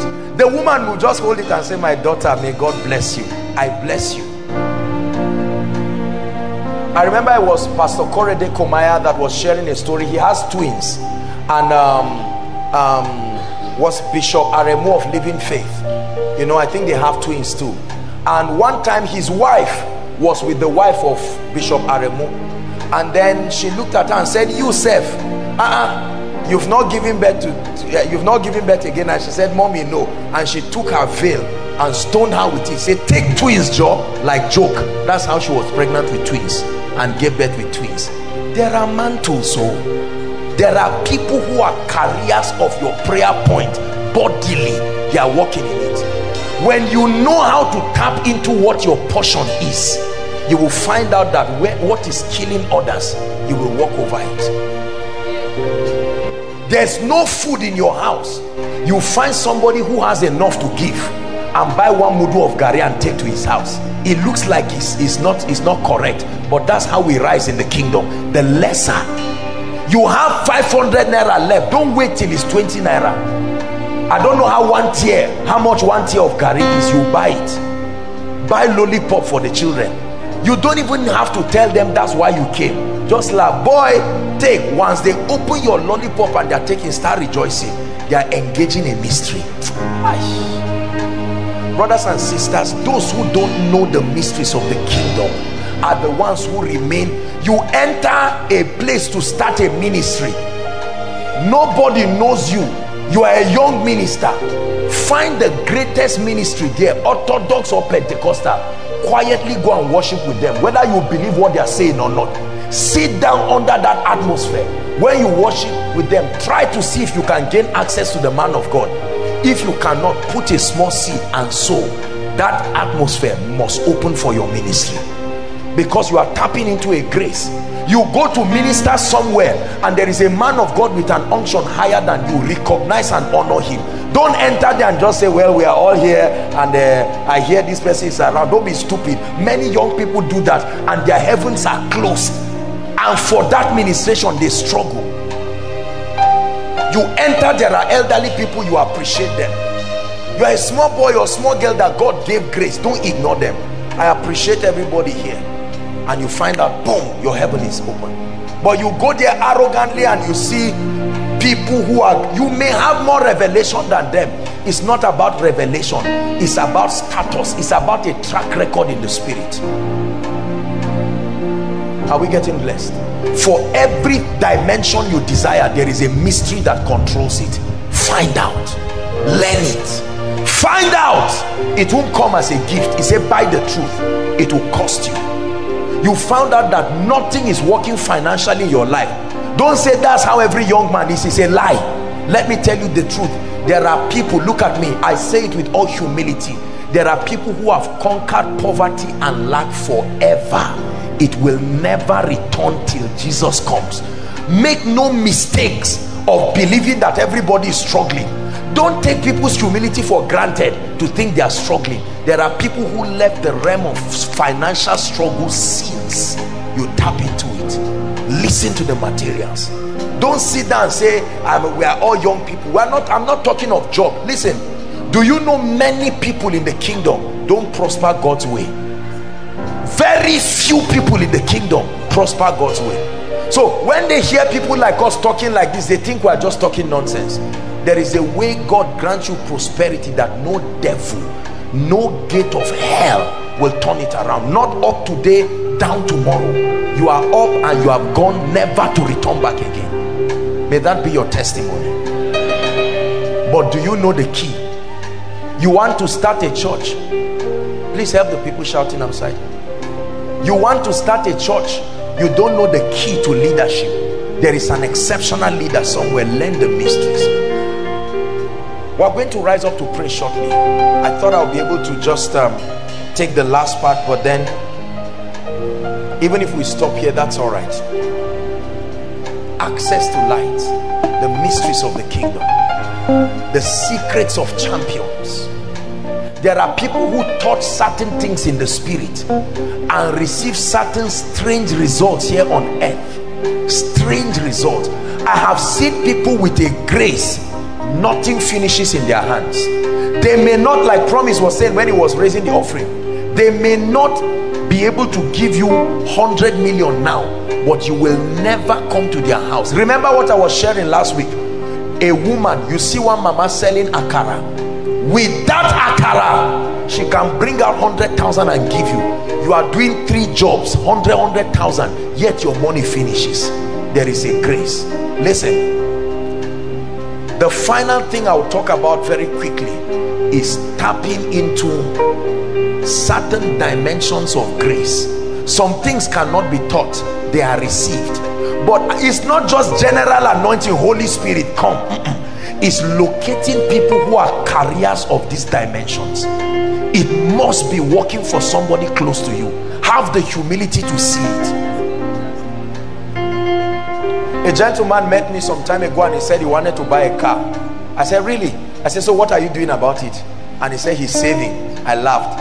I said, that means you are not going to buy a car forever till Jesus comes. You see a young man and ask him, you want to buy a land? He said, what are you doing? He said, I'm planning. For now I have 100,000. You don't buy land by saving. You buy land through favor. Whatever God gives you is not what you keep to buy land. It's what you engage correctly with that brings you to that level. Now, many mainstream people, again, are going to insult me for this thing. And don't forget all those stupid preachers because they collect land and money from people. But I tell you this, with the integrity of God. Psalm 44 verse 3. Give us Psalm 44 verse 3. Let me show you how to acquire. If God wants to give you grace, God wants to give you land, this is how it comes. Read if you're a Christian. 1 to read. By their own sword, neither did their own arm save them, but thy right hand and thy arm, the light of thy countenance, because thou hast a favor. This is how it happens. This is how it happens. There are graces you must tap into. You don't have by default. The baptism of the Holy Spirit will not bring those graces for you. When you have revelation, part of the things that revelation will give you is the ability to discern. Dr. Mike Murdoch calls it wisdom, the ability to discern difference. I've been a roommate with Promise, and I've noticed that my job pays more than his job, but he's happier, healthier, with a lot of money. It's in my presence I watch people bringing favor. It's a sign that there is a grace operating. Let me tell you something. It may be your husband, it may be your wife. It will not jump on them just because it's your wife or husband. You must consciously tap into it. Are we together now? Come Marcelina, if Marcelina has a grace for supernatural favor, I can stand as an arrogant man of God preaching with no favor, but through knowledge. I want to be fruitful. Remember, I want results. I'm talking of extraordinary fruitfulness. I will discern. How do you discern? Observation. Observation of recurrent results in people's lives are a sign that there is the finger of God. A woman has 4, 5, 6 children. All of them are responsible, and you know that it's not that the parents could train them well. There is a grace. You are about to get married as a young couple. Go and meet them, kneel down, help her, make pepper soup, do whatever you do. Mommy bless us. You say, no, don't worry, my children. Don't allow all that greeting to distract you. Kneel down and remain there till that hand comes on your head. And you can sow into her life. You can say, Marcelina, sorry, let me just help you and worship. No, I won't do this. You are a great woman of God. No, even if you are the person that got that person born again, with respect to what you want to receive, you are the lesser. So you must humble yourself to receive. Are we together? And you tap into that grace, and that mantle lands on your head. You start producing extraordinary results. I'm like a fisherman. I know graces that are needed and where they are found. And when I'm pursuing a grace, I'm not embarrassed. That's what took me to Canaan land, to go and meet Bishop Oyedepo. That's what took me to Jos, to go and meet Renard Bonke. You fish unashamedly. You don't receive impartation from colleagues. Promise, we are I remember when we were in secondary school. Can you bless me? I'm seeing something working in your life. What's it? Can you imagine? Can you imagine what he's doing? Hallelujah. I didn't realize what he was doing. Praise God. There are people who are very foolish. Some of you, your parents are carrying the grace that you need for your next level, but you have not discerned it. You pass them every time. Mommy, I'm going for fellowship, may God help you. And she keeps wondering. When she was your age, 20 men were looking for her. You are almost twice her age, nobody is coming. Tap into it.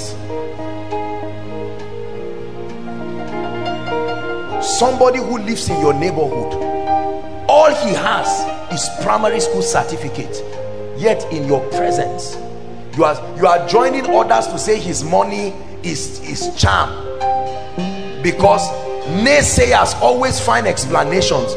Once they see someone blessed, they have to find something and say, that thing here, you see a GB, just leave that guy. That guy there is a spirit.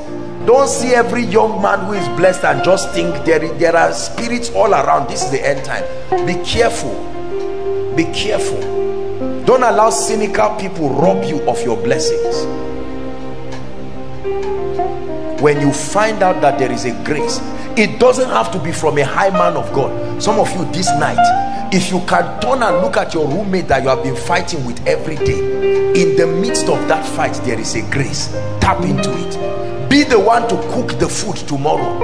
What's the occasion? I noticed 3 of you in this room, there is the hand of God on your life. Sir, I noticed there is no week that passes without you being favored. I want to tap into it. You may not have money, you have polish. You can polish a shoe. You don't have money, you have soap. You can wash. Find one socks, whether it's clean or not, soak it again and wash it. Lord, this is how I'm washing every nonsense out of my life. Results. Results. Your father may be a harsh man, your mother may be a harsh man, but you have never seen them beg for bread. There are results in that area. look away from the imperfections. Some of you, your pastors may not have the revelations you have. You even have higher revelations than them. Don't worry, there is something they carry. There are people, no matter where they go to, in less than 3 weeks, somebody must find them and favor them. They have this grace for territory. Send them to the valley of the shadow of death. Before they land there, an angel will be waiting there. Look for them and bless them. Sow a seed. There are many people who want crowds. Look for mission agencies around. There are mission agencies. There are orphanages. You want God to make your children correct, that their brains will be working well. Find an orphanage, buy 1 bag of rice, drag it there and meet them. The children may not tell you thank you. They may not even recognize you. You are not doing it just for that. Tap into it. I'm showing you how I live my life. You engage mysteries and come back home and start dancing and rejoicing. It's like a charm that has called all the blessings. They start following you and bulldoze any mountain standing by themselves. The principles will fight their way to bring the result to your life. Listen, if you are here and you are looking for a job and you don't have a job, start engaging mysteries now. Otherwise you will never get one. Please hear me. Are we together? Especially for brothers. I'm waiting for a job. You will wait forever. Engage mysteries. If you don't know, ask questions. You want to start a business, all you have is capital and a brain. You are going to lose. Let me advise you, don't even waste your time to start. There are spiritual things we engage. Go and listen to my message, Spiritual Intelligence. Settle things from the realm of the spirit before you start. Anytime you are in trouble, don't start running to meet people physically. Settle it in the secret place. You are in trouble. The landlord is about to come and throw you out. There is trouble. Your parents are going to court. Leave all those things are shadows.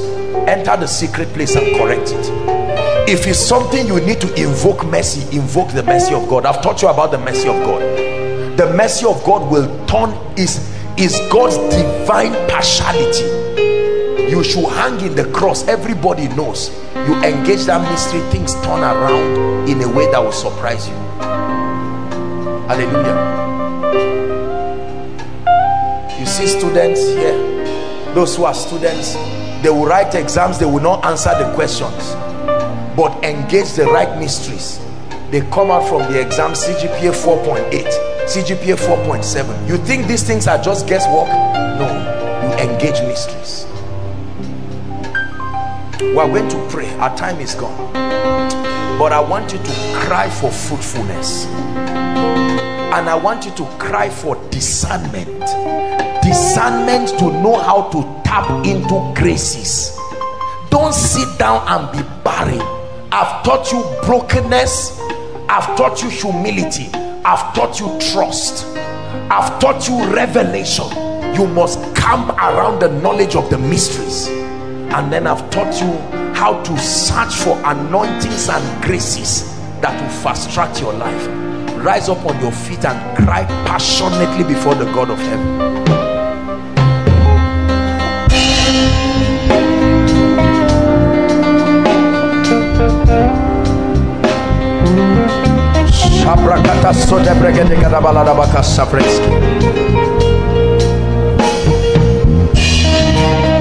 Pray.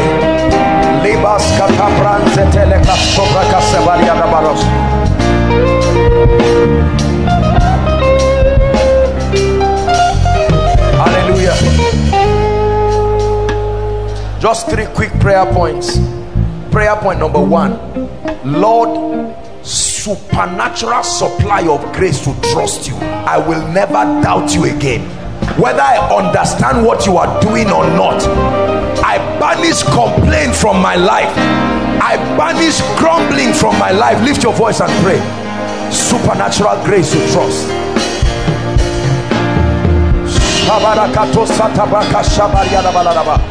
Pray.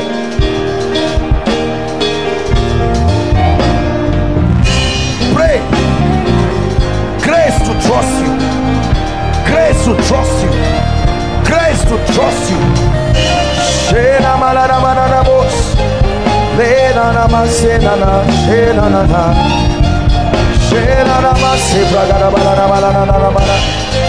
I want to be extraordinarily fruitful, exceedingly fruitful.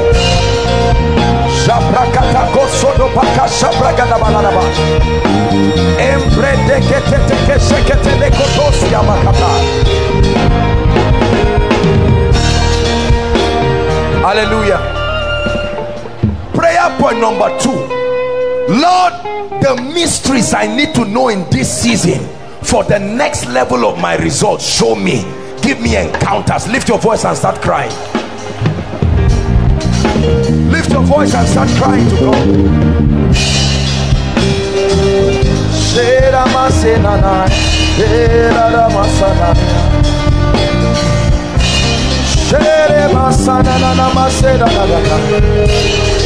Show me, show me, open my eyes.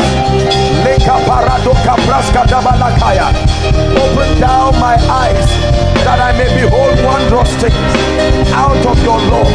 Show me the mysteries of wealth. Show me the mysteries of increase. Show me the mysteries of fruitfulness, the mysteries of restoration, the mysteries of peace.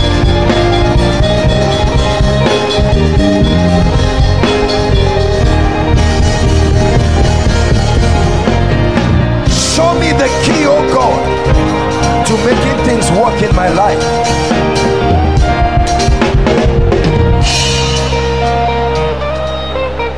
Hallelujah. Hallelujah. The last prayer point, look up. Let me tell you sincerely, and I want to tell you this with all humility. Most of the graces you will need to produce the results that you need are available in this house. It's just that many of us have not had the discernment to tap. I'd like you to cry to God and say, the grace that is deficient in my life, that is responsible for this stagnation, I open up my spirit through honor. I open up my spirit through honor. Lift your voice. Pray this with wisdom. The grace for the gift of man, the ministry of helpers.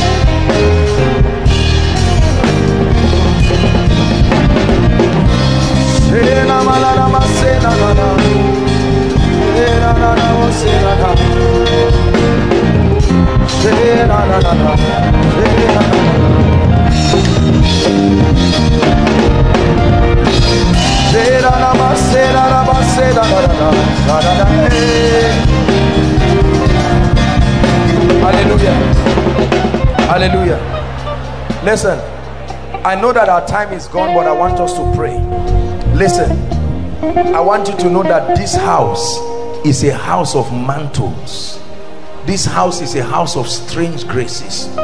You know, just last week the Lord did something in my life that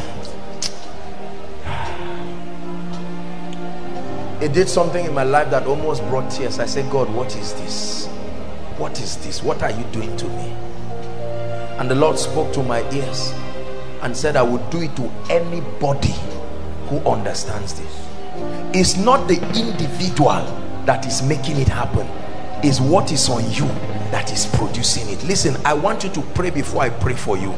Don't be arrogant. There is something deficient in your life that can cheaply bring you to seasons of results. You have seen it work in this life. You have seen it work in this place. Lift your voice and cry from your heart and say, Lord, I must tap into it. Lift your voice and pray.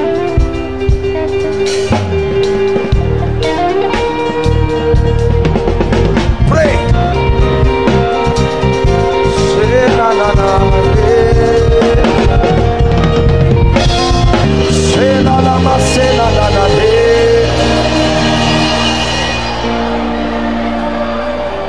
I pray for you the power to prosper. There is such a grace called the anointing to prosper. I stand under this apostolic and prophetic mantle. You have been part of this ministry. You have been part of this vision. From the depth of my spirit, I release that mantle on your life now. Take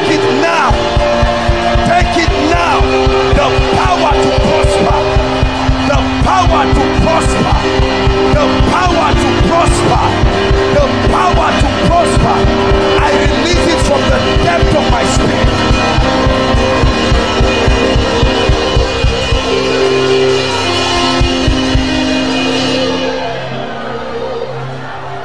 The Lord has given me uncommon honor and influence.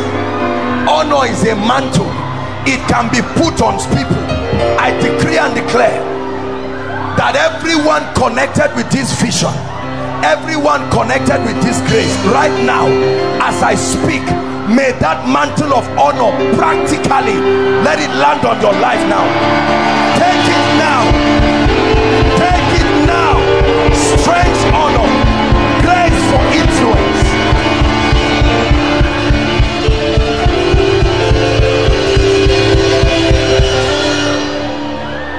I know our time is gone, but just pay attention. You are receiving something that will change your life. I decree and declare,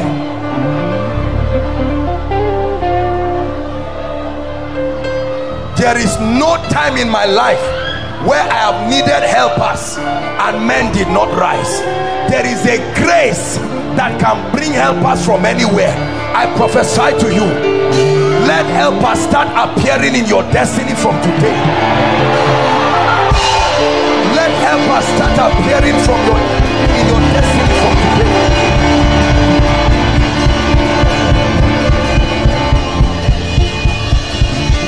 Hallelujah.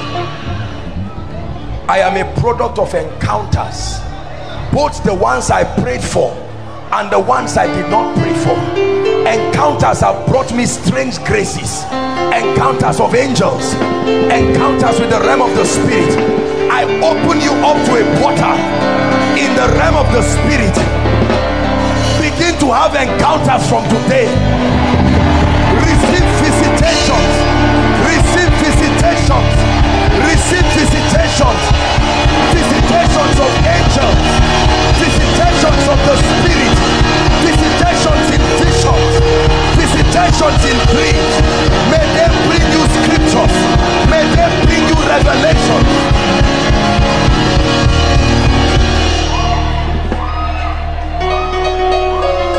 Listen, a lot of the impartations I've received have come to me in visions, where literally in visions I receive impartations. I have met with the saints, the spirits of judgment. This is not diabolism. I have received from men in the flesh, but I have received from men in the spirit. I pray for you in the name of Jesus Christ, by the power of the Holy Spirit, every mantle, every grace that must make the supernatural begin to work in your life, receive it right now in the name of Jesus.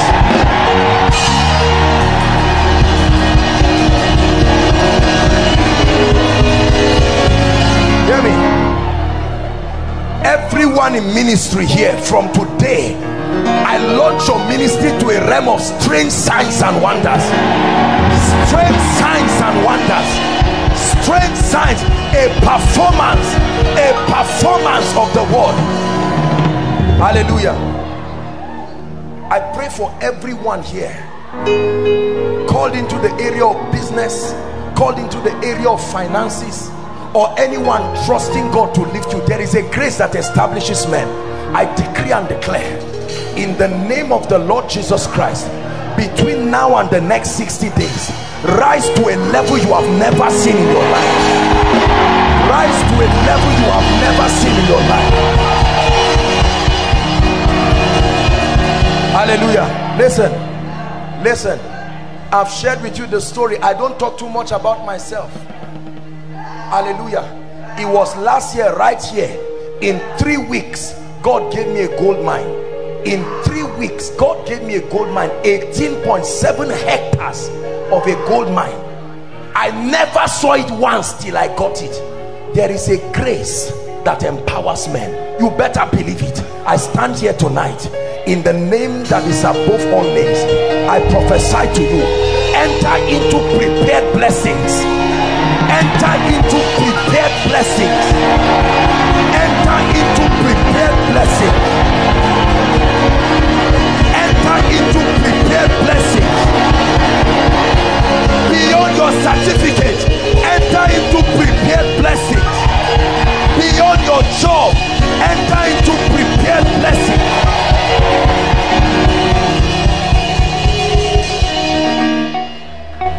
One of the things I've seen in my life is supernatural defense and protection. There are many of you, the moment you are in trouble, nobody arises to help you. You sit there, you fight alone and die alone. Are we together now? I want to pray for you. This one, I've not seen many people walk in that grace. There is a grace that immunes you from trouble. We live in a wicked world. You don't have to look for anybody's trouble. Someone just comes and makes nonsense out of your life. Nobody to speak for you. I pray for you. In the name of Jesus Christ, the God of Israel who has defended me and defended this ministry, from today, I don't know what brings shame to your life. I create a wall of defense around you. Receive that grace from today in the name of Jesus Christ.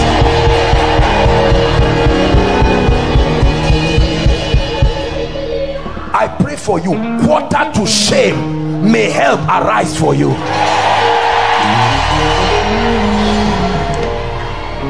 The last prayer I'm going to pray for you is for speed. Some of us are too slow, and it's not just by God. Something that will take you 2 days will take you 6 months. It's not a testimony again.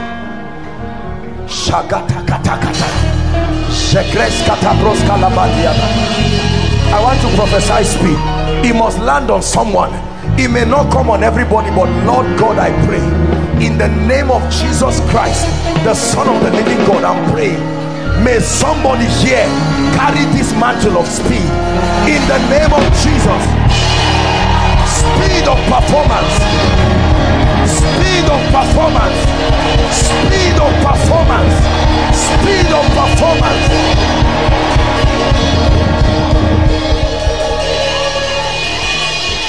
Hear me. Whoever fights you, in the name of Jesus, the God that I serve, that person goes down instantly from today.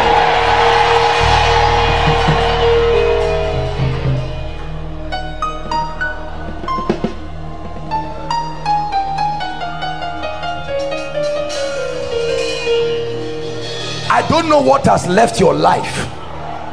You are crying till now because it looks like when you miss that thing, you miss everything. Jekos kata mantes calabria takozosia jebreze sutos kobaria takata embrede sekete kete kerekete rekoto shopokotos embratas kalapa shadia mareketos kote sekete kete embreto koto perekete. Everything that left your life, in the name of Jesus and by the power of prophecy, I call it back to your life right now. I call it back to your life right now. I call it back to your life right now.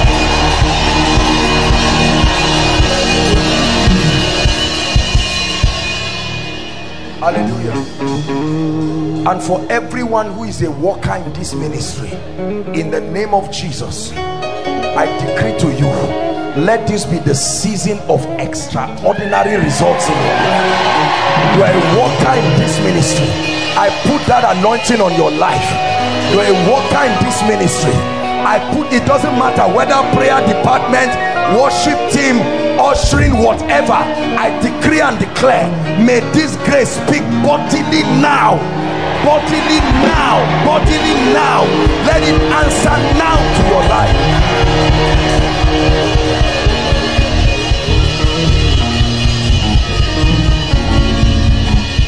Hallelujah. Thank you, Lord. Thank you, Jesus, for this powerful word, for this powerful revelation. Father, we exalt your holy name. Father, we say thank you. As a family, Lord, we return all adoration back unto you. In Jesus' name, amen. And brethren, as usual, we want to pray for Apostle. I know one way or the other, he will have a prayer too, because we are all human, right? But I want you on a daily basis to pray for this vessel, that the Lord should keep him safe. The Lord should empower him more, that he should not fail, he will not fall, he will not falter in the name of Jesus. The Lord will envelop him The Lord will carry him on his evil wings. He will fly above principalities and power in the name of Jesus. That the Lord will help him. The Lord will help his ministry in the name of Jesus. And pray for his family. Whenever we are praying for his family, remember we are all part of his family. That the Lord should cover him with his blood in the name of Jesus. In Jesus' name we have prayed. Amen. Amen. Amen. In the name of Jesus. I want you to be a blessing to our friends, our family, our colleagues, our neighbors, everyone around us. I want you to share this love of God with them so that they can know the secrets to success too. We should be a blessing to them.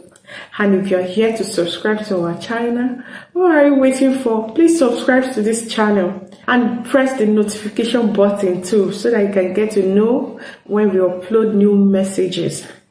And comment, like. If you comment, I'm going to reply you immediately. Trust me. Yes, thank you so much for watching. And I pray as we journey through this October together, the Lord will see us through. The Lord will see our family through.